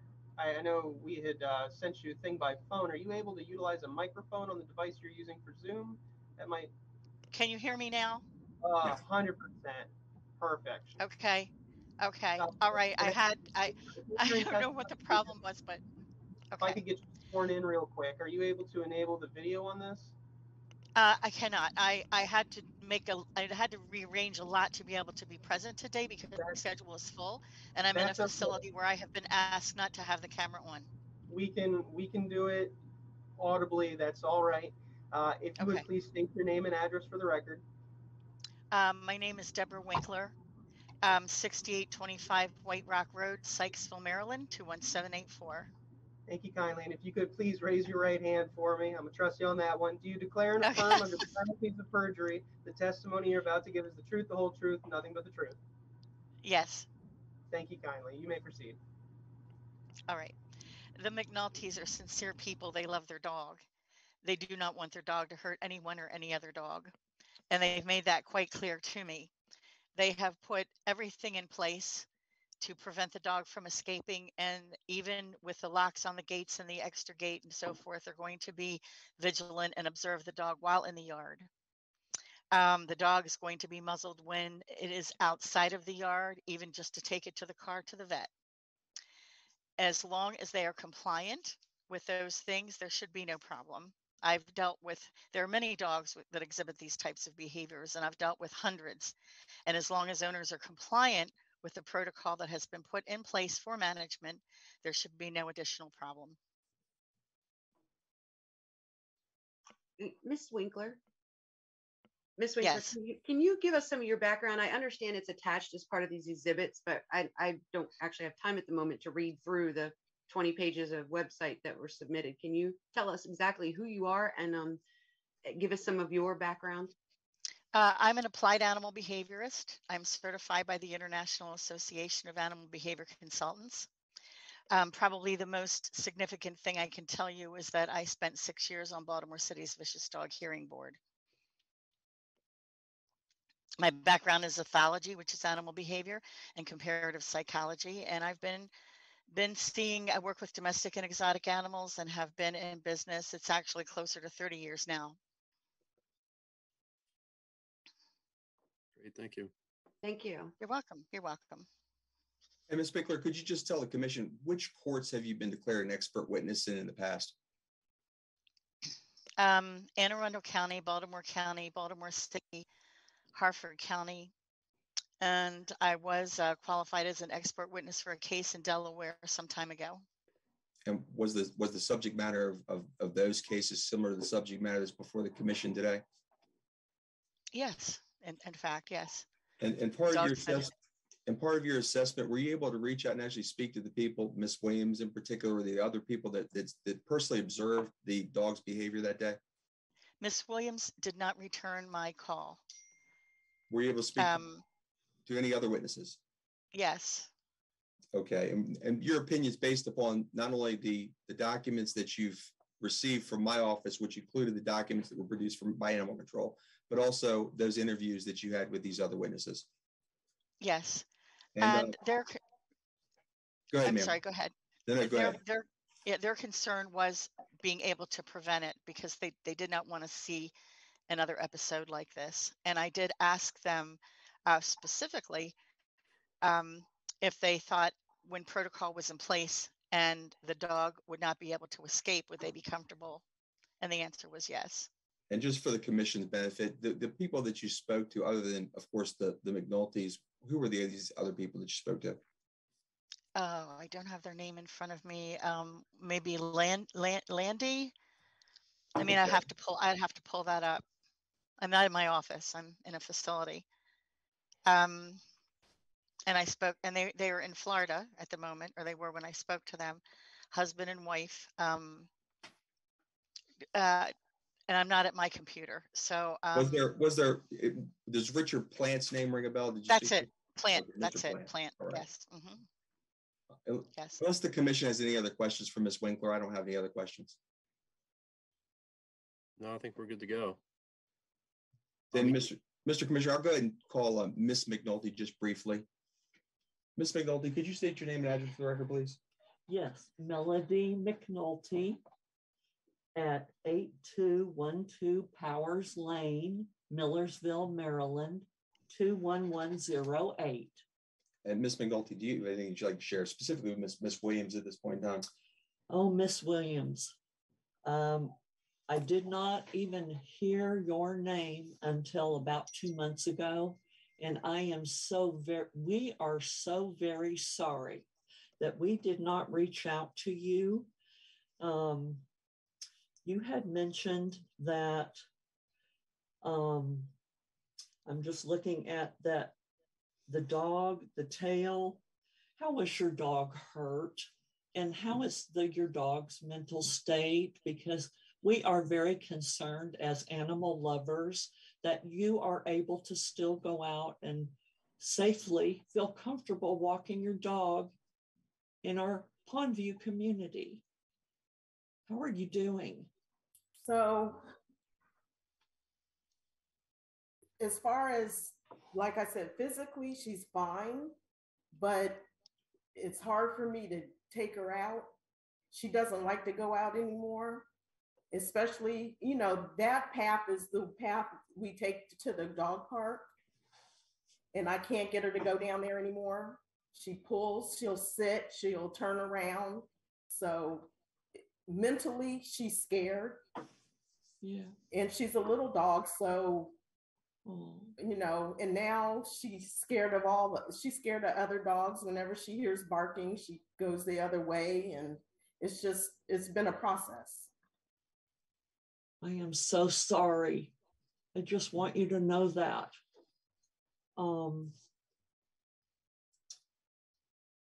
We feel terrible. We really do. And I know where Kippis is. We would have made an effort to contact you and come see you.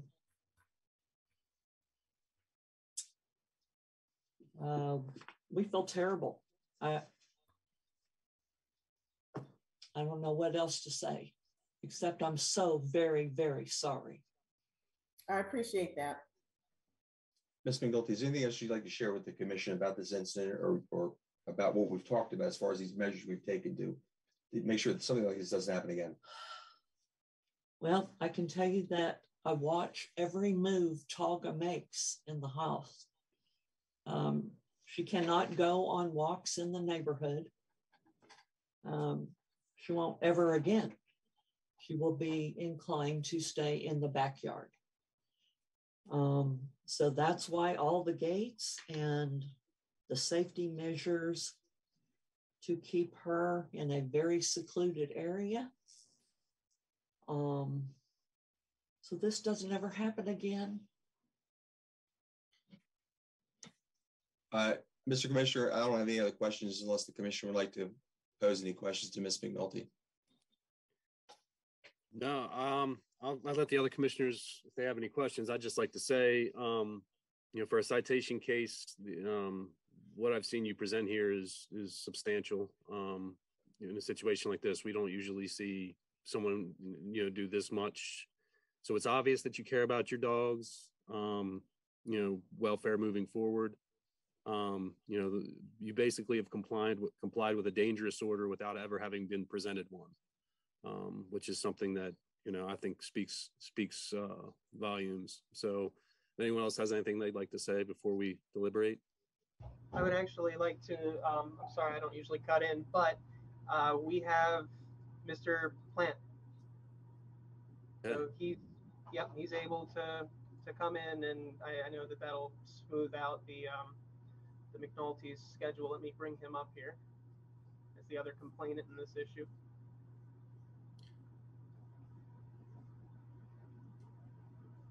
Well, thanks for reaching. I'm assuming you reached out, Phil. So thanks for getting that squared away. Absolutely. All right. So Mr. Plant is up. If you would please unmute, sir, if you can hear me, and then we'll get your video started up. I'll get you sworn in. I'm trying to start my video. There's my video. That looks perfect, sir. I can see you and I can hear you. Can you hear me okay? Yes. Thank you so much. If you would please state your name and address for the record. Richard Plant, Mary Ellen Plant, at 8309 Pondview Drive, Millersville, Maryland, 21108. Thank you both kindly. And are you both looking to testify in this? Yes, because the dog ran at me and then Richard witnessed something later. I got you. Just making sure that I'm swearing you both in. If you would please both raise your right hand. And then do you declare and affirm under the penalties of perjury the testimony you're about to give is the truth, the whole truth, and nothing but the truth? I do. I do. Thank you kindly. All right. Before they begin, Phil, can we just Mr. and Mrs. Plant, did you hear everything that Mr. Simmons presented? Were you on the line for that? We were on for the last about 4 or 5 minutes. So yes, we heard some of the information.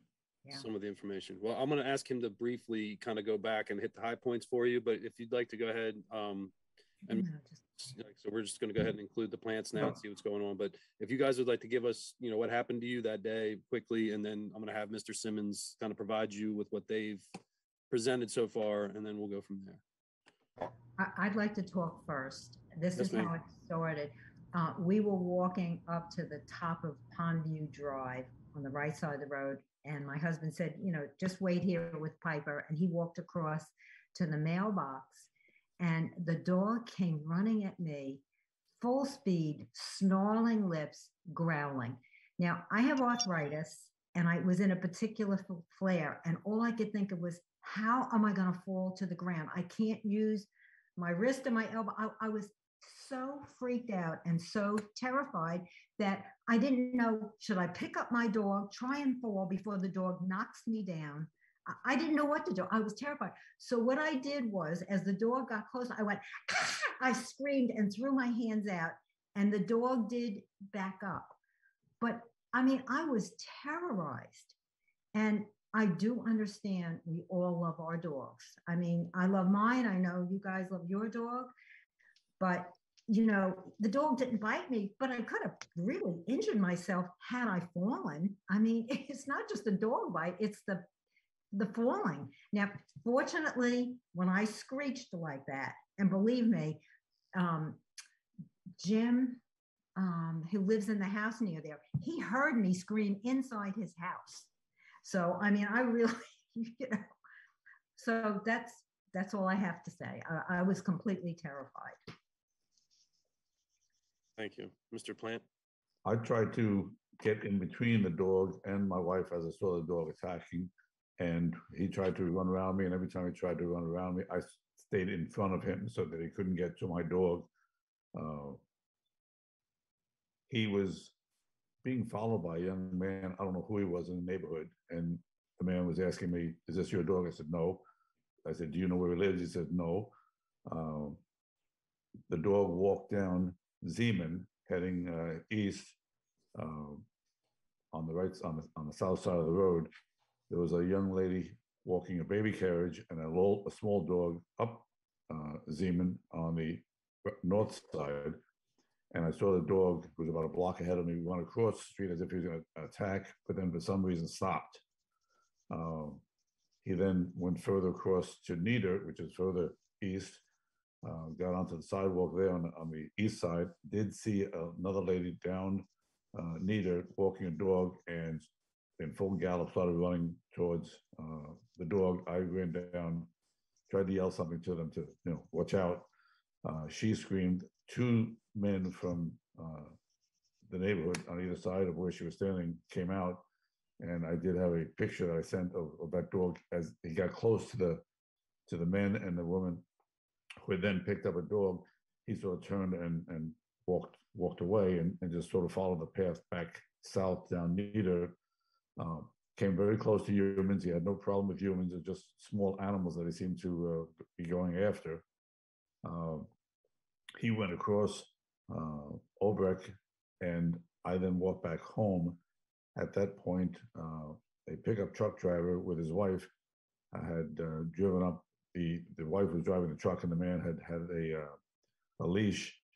He saw the dog coming across the street and got out and somehow just put the collar on him and was walking him back up because he had an address label on his neck, and was walking up Pondview asking, "Do you know who owns this dog?" And I said, "No." He said, "Well, I got a phone number here, and I think there was an address."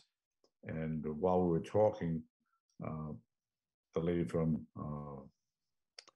Kippis was coming down Mariana, and I asked him to pull the dog forward so that the truck would be in the way of him seeing two small dogs. He's got a glimpse of the dogs, but was pulled forward, and as he was being pulled forward, slipped out of the collar, went behind the truck, and then ran after the two dogs. The lady was screaming, and he did grab the buttocks of the smaller dog, one small dog, the whitish dog, and flipped him about 5 or 6 feet. I didn't see any blood or anything like that, but there's about 1, 2, 3, maybe 4 people there yelling, and the dog finally just walked away, back down towards the pond, Obrecht. The young man had left and gone over to him and cautioned him that I guess his dog was loose, and he came out and was looking for them because I saw the young man and the owner walking in or across Obrecht. I had called initially when I got home, Mel, and talked to her.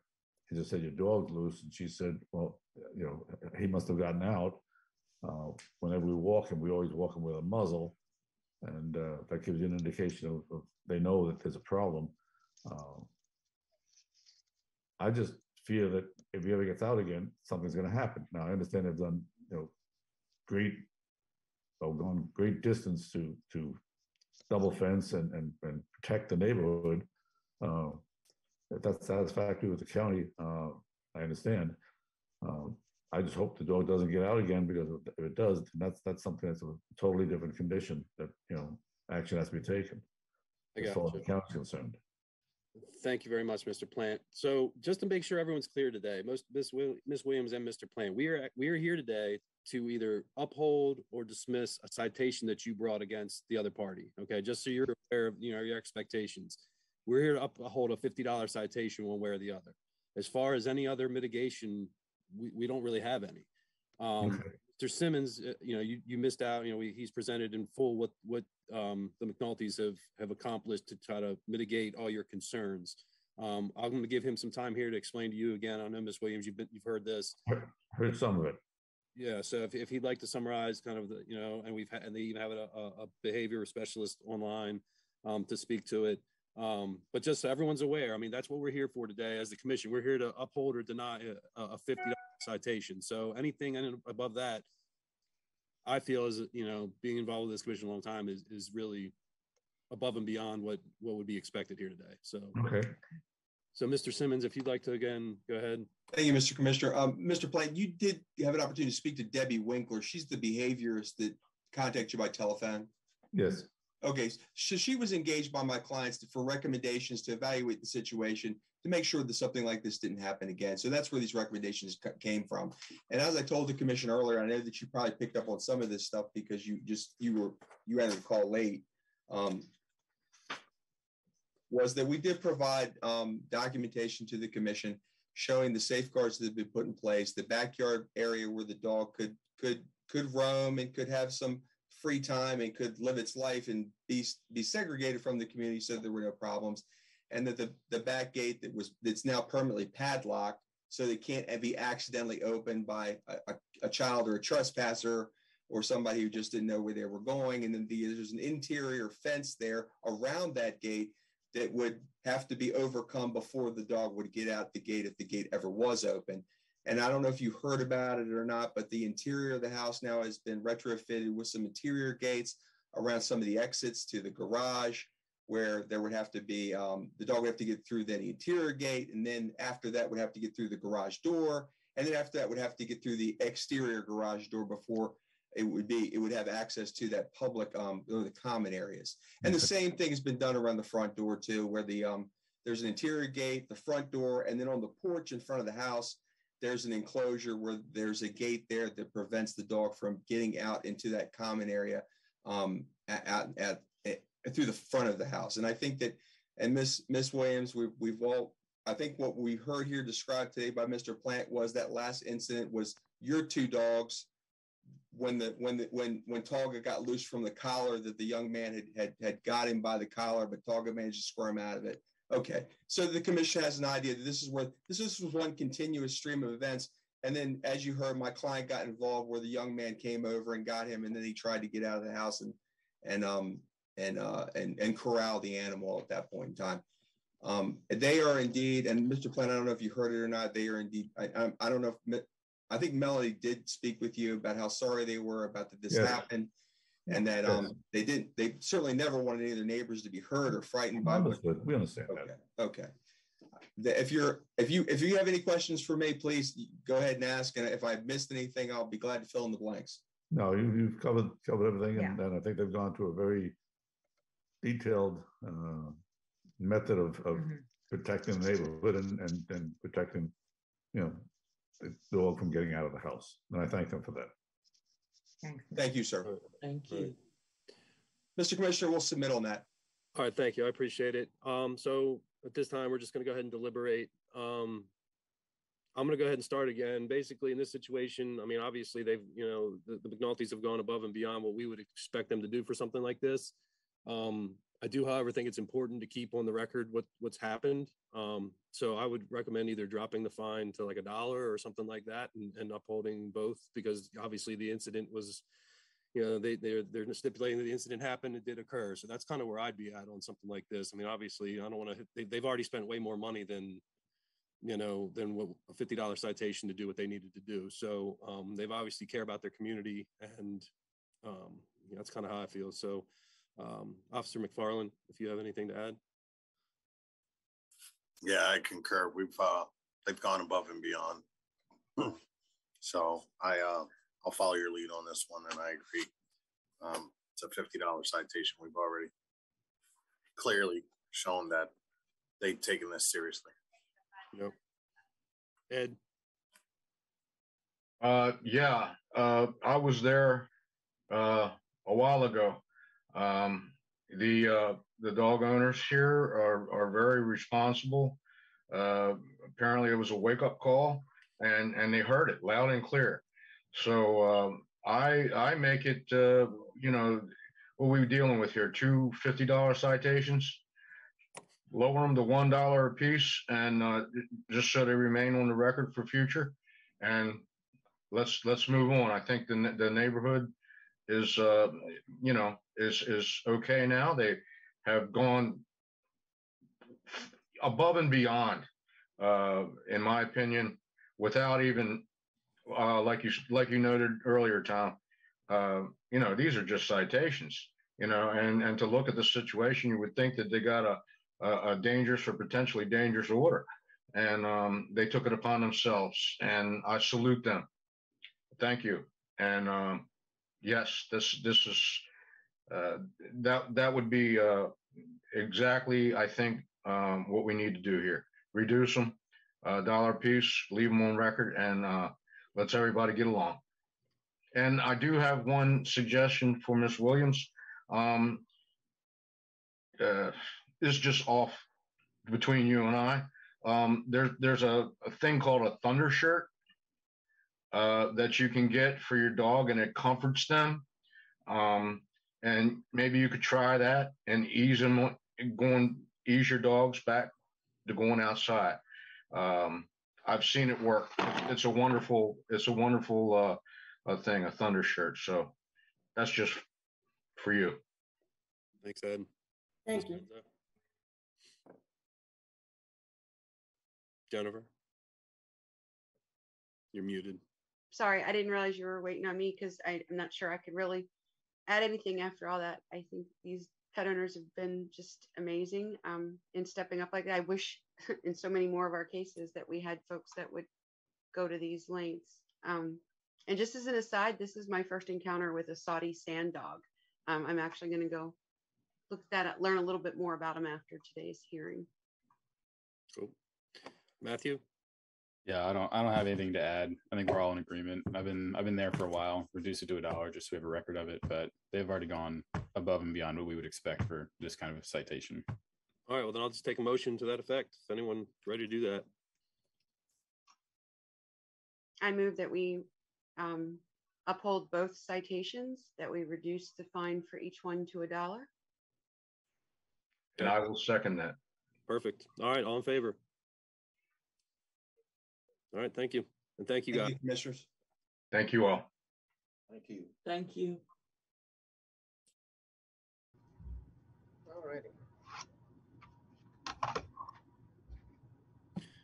Do we have one more, Phil? Yes, sir. Let me all that here.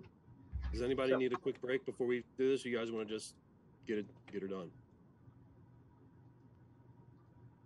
5 minutes? Anybody need 5 minutes?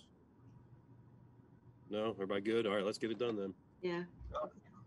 So our last case, we have Craig Lucy versus Christopher Burnham for the affidavit of complaint for an animal running at large, a dog named Boone. All parties who have an interest in this case who wish to testify may now come forward to take the oath. Please utilize Zoom's raise hand feature. I'll get you added in one at a time, and then sworn in all together at the end. Let's see here. Got both individuals, thankfully. Bring them up.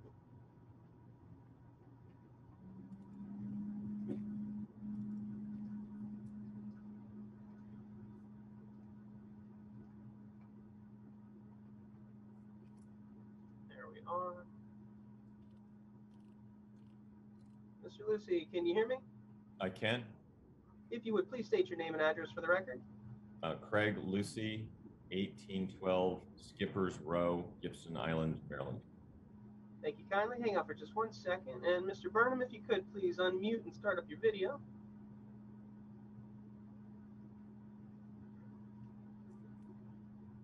There we go. Can you hear me, sir? I can. Can you hear me? And, yes, sir. If you would please state your name and address for the record. My name is Christopher Burnham, and I live at 319 South Lee Street, Alexandria, Virginia. That's my legal residence. Thank you kindly. And if you both would please raise your right hand. Do you declare and affirm under the penalties of perjury the testimony you're about to give is the truth, the whole truth, and nothing but the truth? I do. I do. Thank you kindly. Normally we would be good to proceed. Mr. Burnham, are you still intending to request postponement? I'm prepared to proceed this morning. All right, thank you kindly. If you would both please remain muted unless called upon to speak, and we are good to proceed. Hey, Mr. Lucy, you brought this citation. Could you please tell the commission why? Yes, thank you, Mr. Chairman. On October 17th, about 5:34, I was riding my mountain bike on Gibson Island. I was coming up to an area that has baseball, lacrosse fields on the left, on a road called Broadwater Way. And it comes right to a fork where you can either go straight on St. Giles Street or go on Broadwater Way. As I came up to that fork, and I was intending to go on Broadwater Way, a chocolate lab ran across Broadwater Way, continued running across St. Giles Street. I stopped my bike literally in front of the sign that has Broadwater Way and St. Giles Street. My wife had been hurt in 2000 by a lab who took her out on her bike in the hospital. And so I had my iPhone there. I turned my iPhone on as this dog was now off to my right, across Broadwater, St. Giles, now off to my right. And the dog is being pursued. And I didn't know who it was at the time. I since found out it was Mr. Burnham, by a person in a golf cart. So I continued filming the dog. The dog was about, was running back and forth. But the dog was about 75 to 100 yards from me being pursued by Mr. Burnham. The dog came running toward me, almost got hit by a golf cart coming on St. Giles. This is all on video, which I've sent to Officer Hall. Dog almost got hit by didn't stop. Golf cart went by, the dog came over to me, began sniffing my leg. The gentleman who I did not know, who was Mr. Burnham, came up to me, and as the video states, I told him as he started to speak that I was recording this, and he asked me if I was going to use this video against him in the future. And I just told him that his dog running off is illegal. He said it's not illegal if you're in control of your dog. And I said, no, on a leash under your control. He said, no, that's not the rules in Anne Arundel County. And I said, no, it's the law for 30 years in Anne Arundel County. He said, okay. I said, on a leash under your control. So I'd really appreciate, I really wish actually, if you'd put your dog on a leash. Mr. Burnham said, okay. I said, the dog ran up to me, not in your control. He said it did not. I said, you did not ask him to do that. He said, the dog did not get anywhere near you, Craig. I said, he ran right up to me. He said he did not. At that point, the dog got in the golf cart, and Mr. Burnham did then have control of him and under on a leash, basically, because he grabbed his collar and he drove away. Since that incident occurred, another incident occurred. Gibson Island, as a homeowners association, has passed new dog rules that have 7 areas, this being one of them, that they say that dogs can roam off leash at large, and they're secured, these new rules say, because of the geography, topography, and natural features. There are no natural features. I have provided evidence to Officer Hall and Officer Simpson that it's road to grass to road. There are no natural features. And again, Sunday morning, it was very cold Saturday, didn't go riding for very long, but 7 minutes into my ride on Sunday morning, more dogs off leashes, running down the middle of the road, stopping traffic, stopping cars. It's a real problem, and it's become much more of a problem when people like Mr. Burnham testify at this HOA dog hearing that the entire island should be a dog sanctuary and dog park. Look, we have 3 dogs. We've had many, many dogs. We walk our dogs on a leash. We have an electric fence. We're very cautious. Electric fences can fail. But again, my wife's been put in the hospital by someone walking their dog, seemingly fine, ran up and took out her front wheel, taken away in an ambulance. You know, the rules and laws that exist for Anne Arundel County and in Gibson Island is in Anne Arundel County. You know, they're just going the wrong direction on this, just making a bad situation much worse. Thank you. Okay, thank you, Mr. Lucy. Phil, do we have the video? Yes, sir. I can get that up for you here. Let's see. Got it here. Share for which folder here? Screen 2, share system audio. I hope this comes through okay. I know Zoom's a little funny.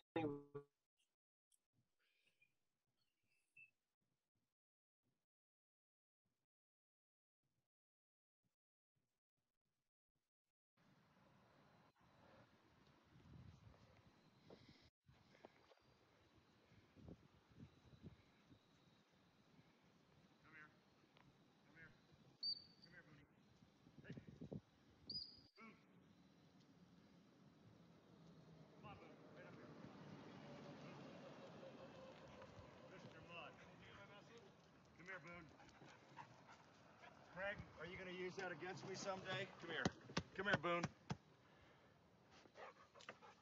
I'm recording this. I know you Obviously, that's illegal. It's not illegal if you're in control of your dog. No. On a leash and under control. Nope, that's not the rules. That is the law. 30 years in Anne Arundel County. Okay. On a leash and under your control. I'm riding a bike. My wife was almost killed when we first got to the island because of that. So I really wish you'd put your dog on a leash. Okay. Dog ran up to me, not in your control. Yeah, he didn't ask it. All right, I think we've seen what we need to see. There's, you know, the interaction there is kind of without precedent there. We're here about the dog being at large, so I don't think we need to go further with that conversation. Mr. Burnham, you're here to defend yourself in this situation. Please go ahead. I am. Commissioner Berger, are you stating then for my statement that you have confirmed that that dog was off leash and not under my control? For what I saw, is the dog was definitely off leash, and to my eye, seemed to be not under control. I don't know if the dog was on your property or anything like that, so there'll be questions to be asked. I'm not saying I've made up my mind any which way.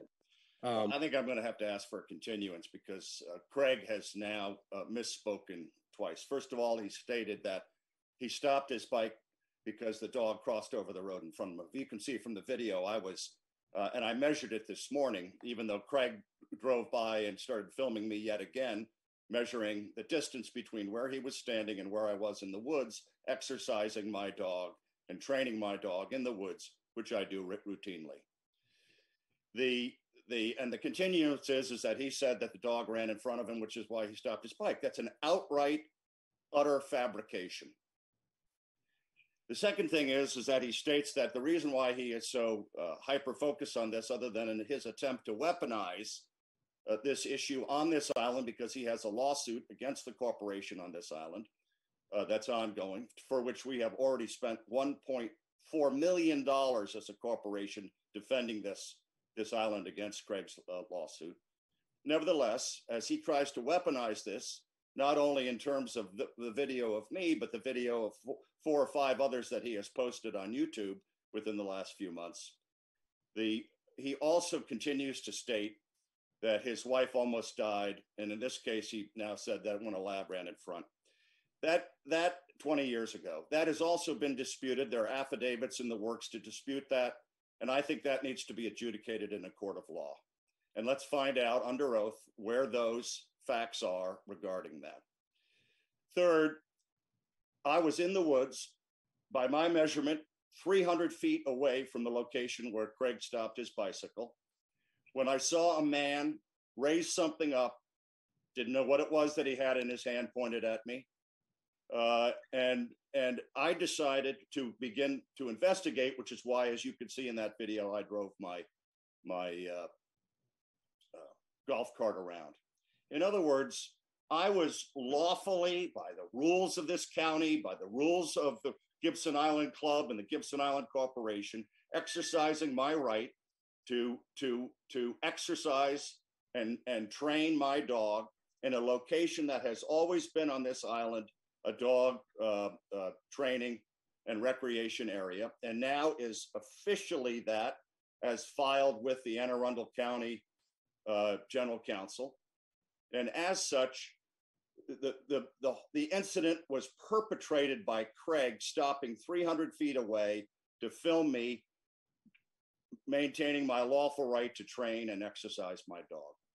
But suffice it to say that he has now misspoken, if not fabricated twice, and I think we need to now adjudicate this in a court of law.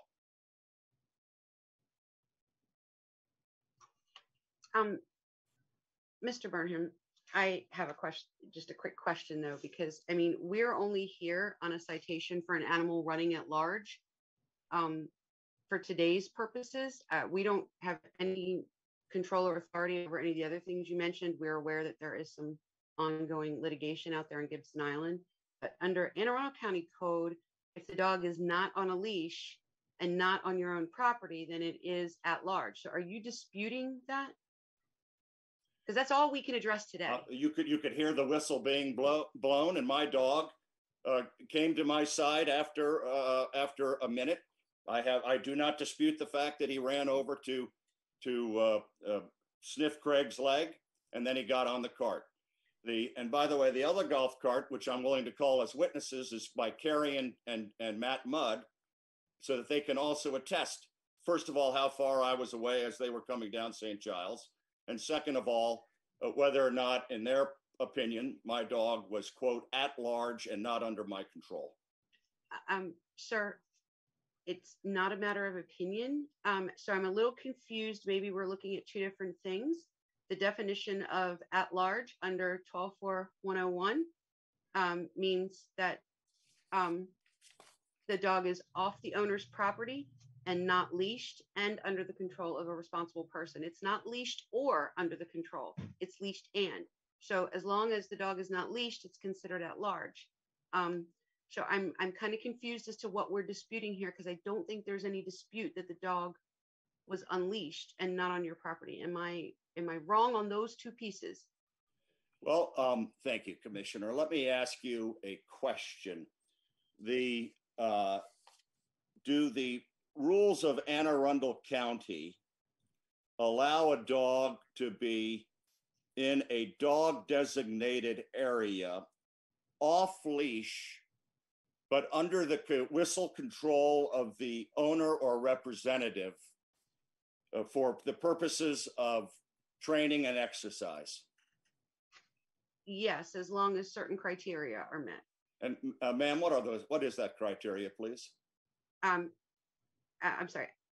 Are you asking for informational purposes, or are you now interrogating me? You clearly have the statute in front of you.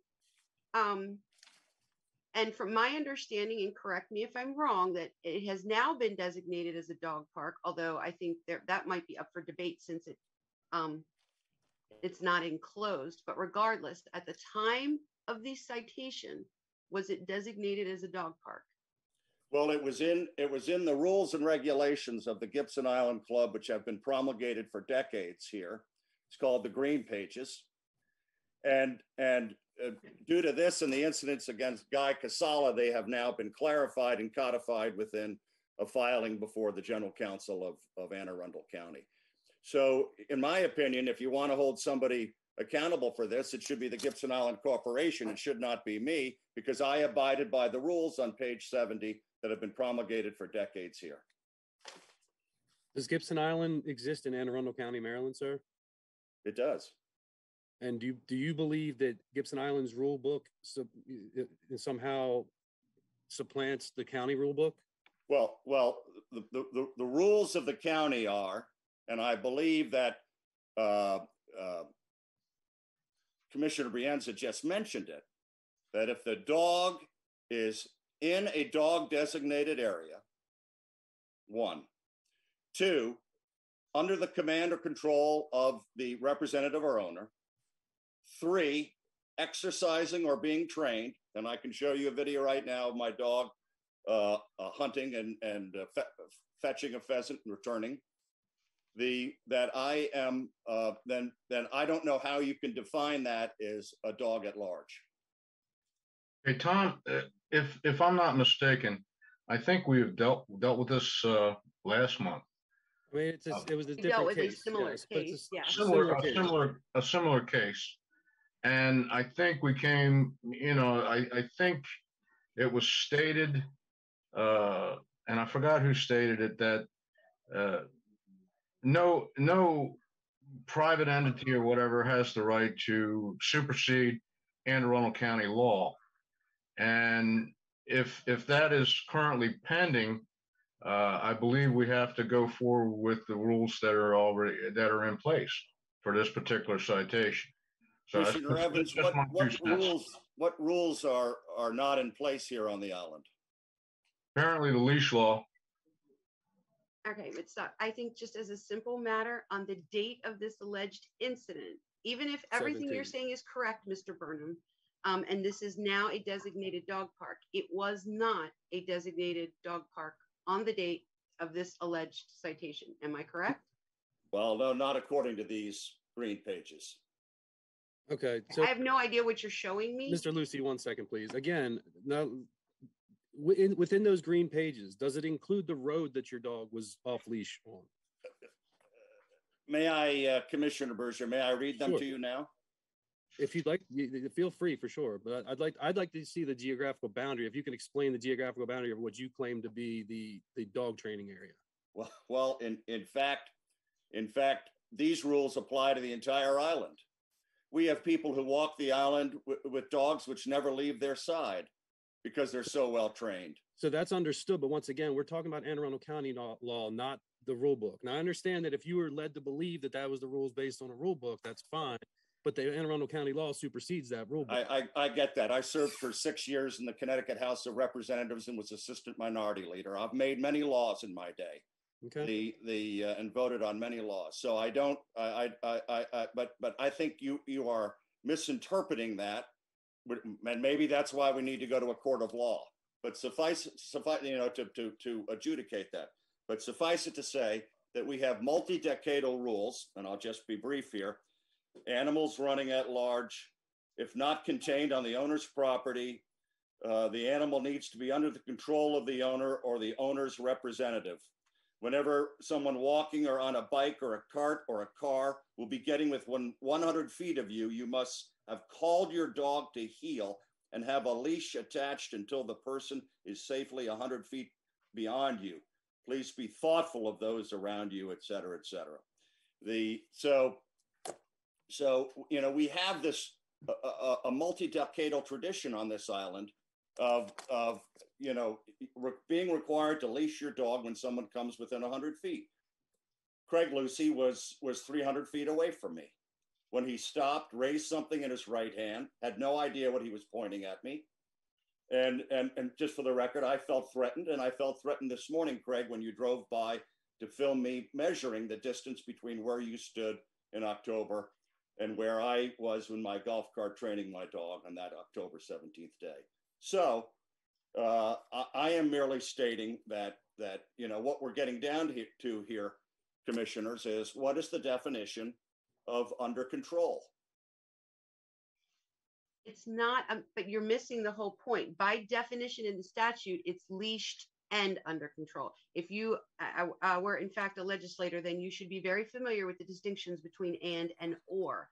Well, It's you not can Google leashed. me, ma'am, and I assure you I was a legislator. I mean no disrespect, sir, but the law does say leashed and under control, not leashed or.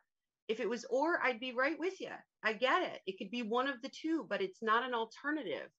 It's cumulative. Except for the exclusion of off-leash dog parks. So then the question becomes, was Gibson Island at the time of this incident, was the entire island other than an individual owned property? So we're now talking about the corporation owned property, the private property of the corporation, to which the only people who have rights to that property are the shareholders of this corporation. And they have the right, and the rules of that are that off-leash dog parks are as follows. And these are the new rules. The corporation common area at the east end of St. Giles Road, bordering on Broadwater Way. Those have been clarified due to this incident and the Guy Sakala incident. But let me state that for decades, the entire island of private corporation property was considered a off-leash dog park. All right, Mr. Berman, give me 1 second here. Mr. Lucy, you've had something you'd like to say. Please. Thank you, Mr. Chairman. The rules are not, they're in a corporation book and they're in a club book. The deeds since 1925, which are the deeds Mr. Burnham bought his house under, which we bought our houses under, are very clear that occupants of Gibson Island are stockholders in the HOA and occupants. You can be in a house for any reason, and their guests. What was done recently to try to say that all these rules, which do not follow Anne Arundel County law, all these rules are real. They just tried to restate them again and said that rather than, we're going to have areas that are unsecure, and this is what we're considering dog parks. Under the code, only Anne Arundel County can designate a dog off-leash park. An HOA under the code, and Ms. Brenza will correct me if I'm wrong, says that it must be a secured area. And these areas are not secured. The corporation tried to come in and say, well, we're securing them by geography, topography, and natural features. There are no natural features. I went out this morning to confirm, in fact, that there were no natural features. Mr. Burnham was out there. He waved. I allowed him to walk in front of my car across the road. He got in his golf cart. He traversed just like his dog did back and forth because there are no natural features. It's very dangerous. It was dangerous Sunday morning. Again, I've said last time, and I've said when I talked on the 27th to everybody who was trying to codify this, I said, go to the county council. And if you want to get some sort of special exception for Gibson Island, get that done. But just because Gibson Island's done something or chooses to do something that's dangerous, I welcome being in court with my wife's medical records. Dr. Miles Varn was there, president of the club. That's not for this, but it's a dangerous area. Put your dog on a leash, please. Keep people and dogs safe. Thank you. So, Commissioner. Yes, sir. Chairman, thank you. I guess then, Craig, we now have to litigate what constitutes a natural barrier. There is a natural barrier. It's called being an island, and as such, I would consider that. But if you don't consider it that, let's just go to court and we'll let a jury of our peers figure that out. All right, we're not going to go back and forth on that right now. Okay, we're here about the citation. So at this point, unless there's anything new to add about the specific incident that occurred on 10/17/2021, then we don't need to hear anything more at this point. Is there anything new to add to that? All right, in that case, we're going to go ahead and deliberate.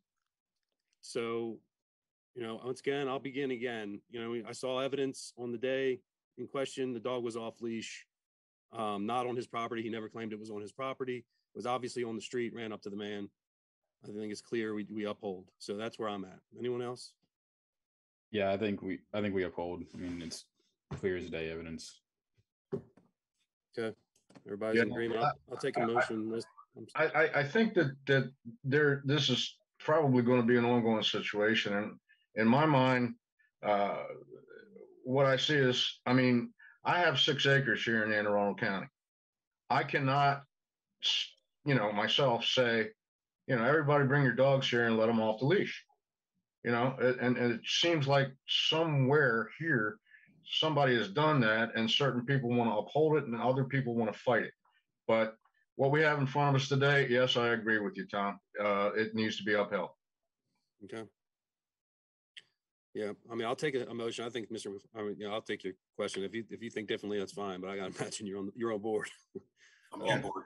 All right. So I'll take a motion at this point to uphold or deny. I'll make a motion to uphold. Okay. Second. All right. All in favor? All right. Paul, is that it for us for today? That is it. Let me get you the. You had them up already from January, correct? The minutes to you. The minutes from January.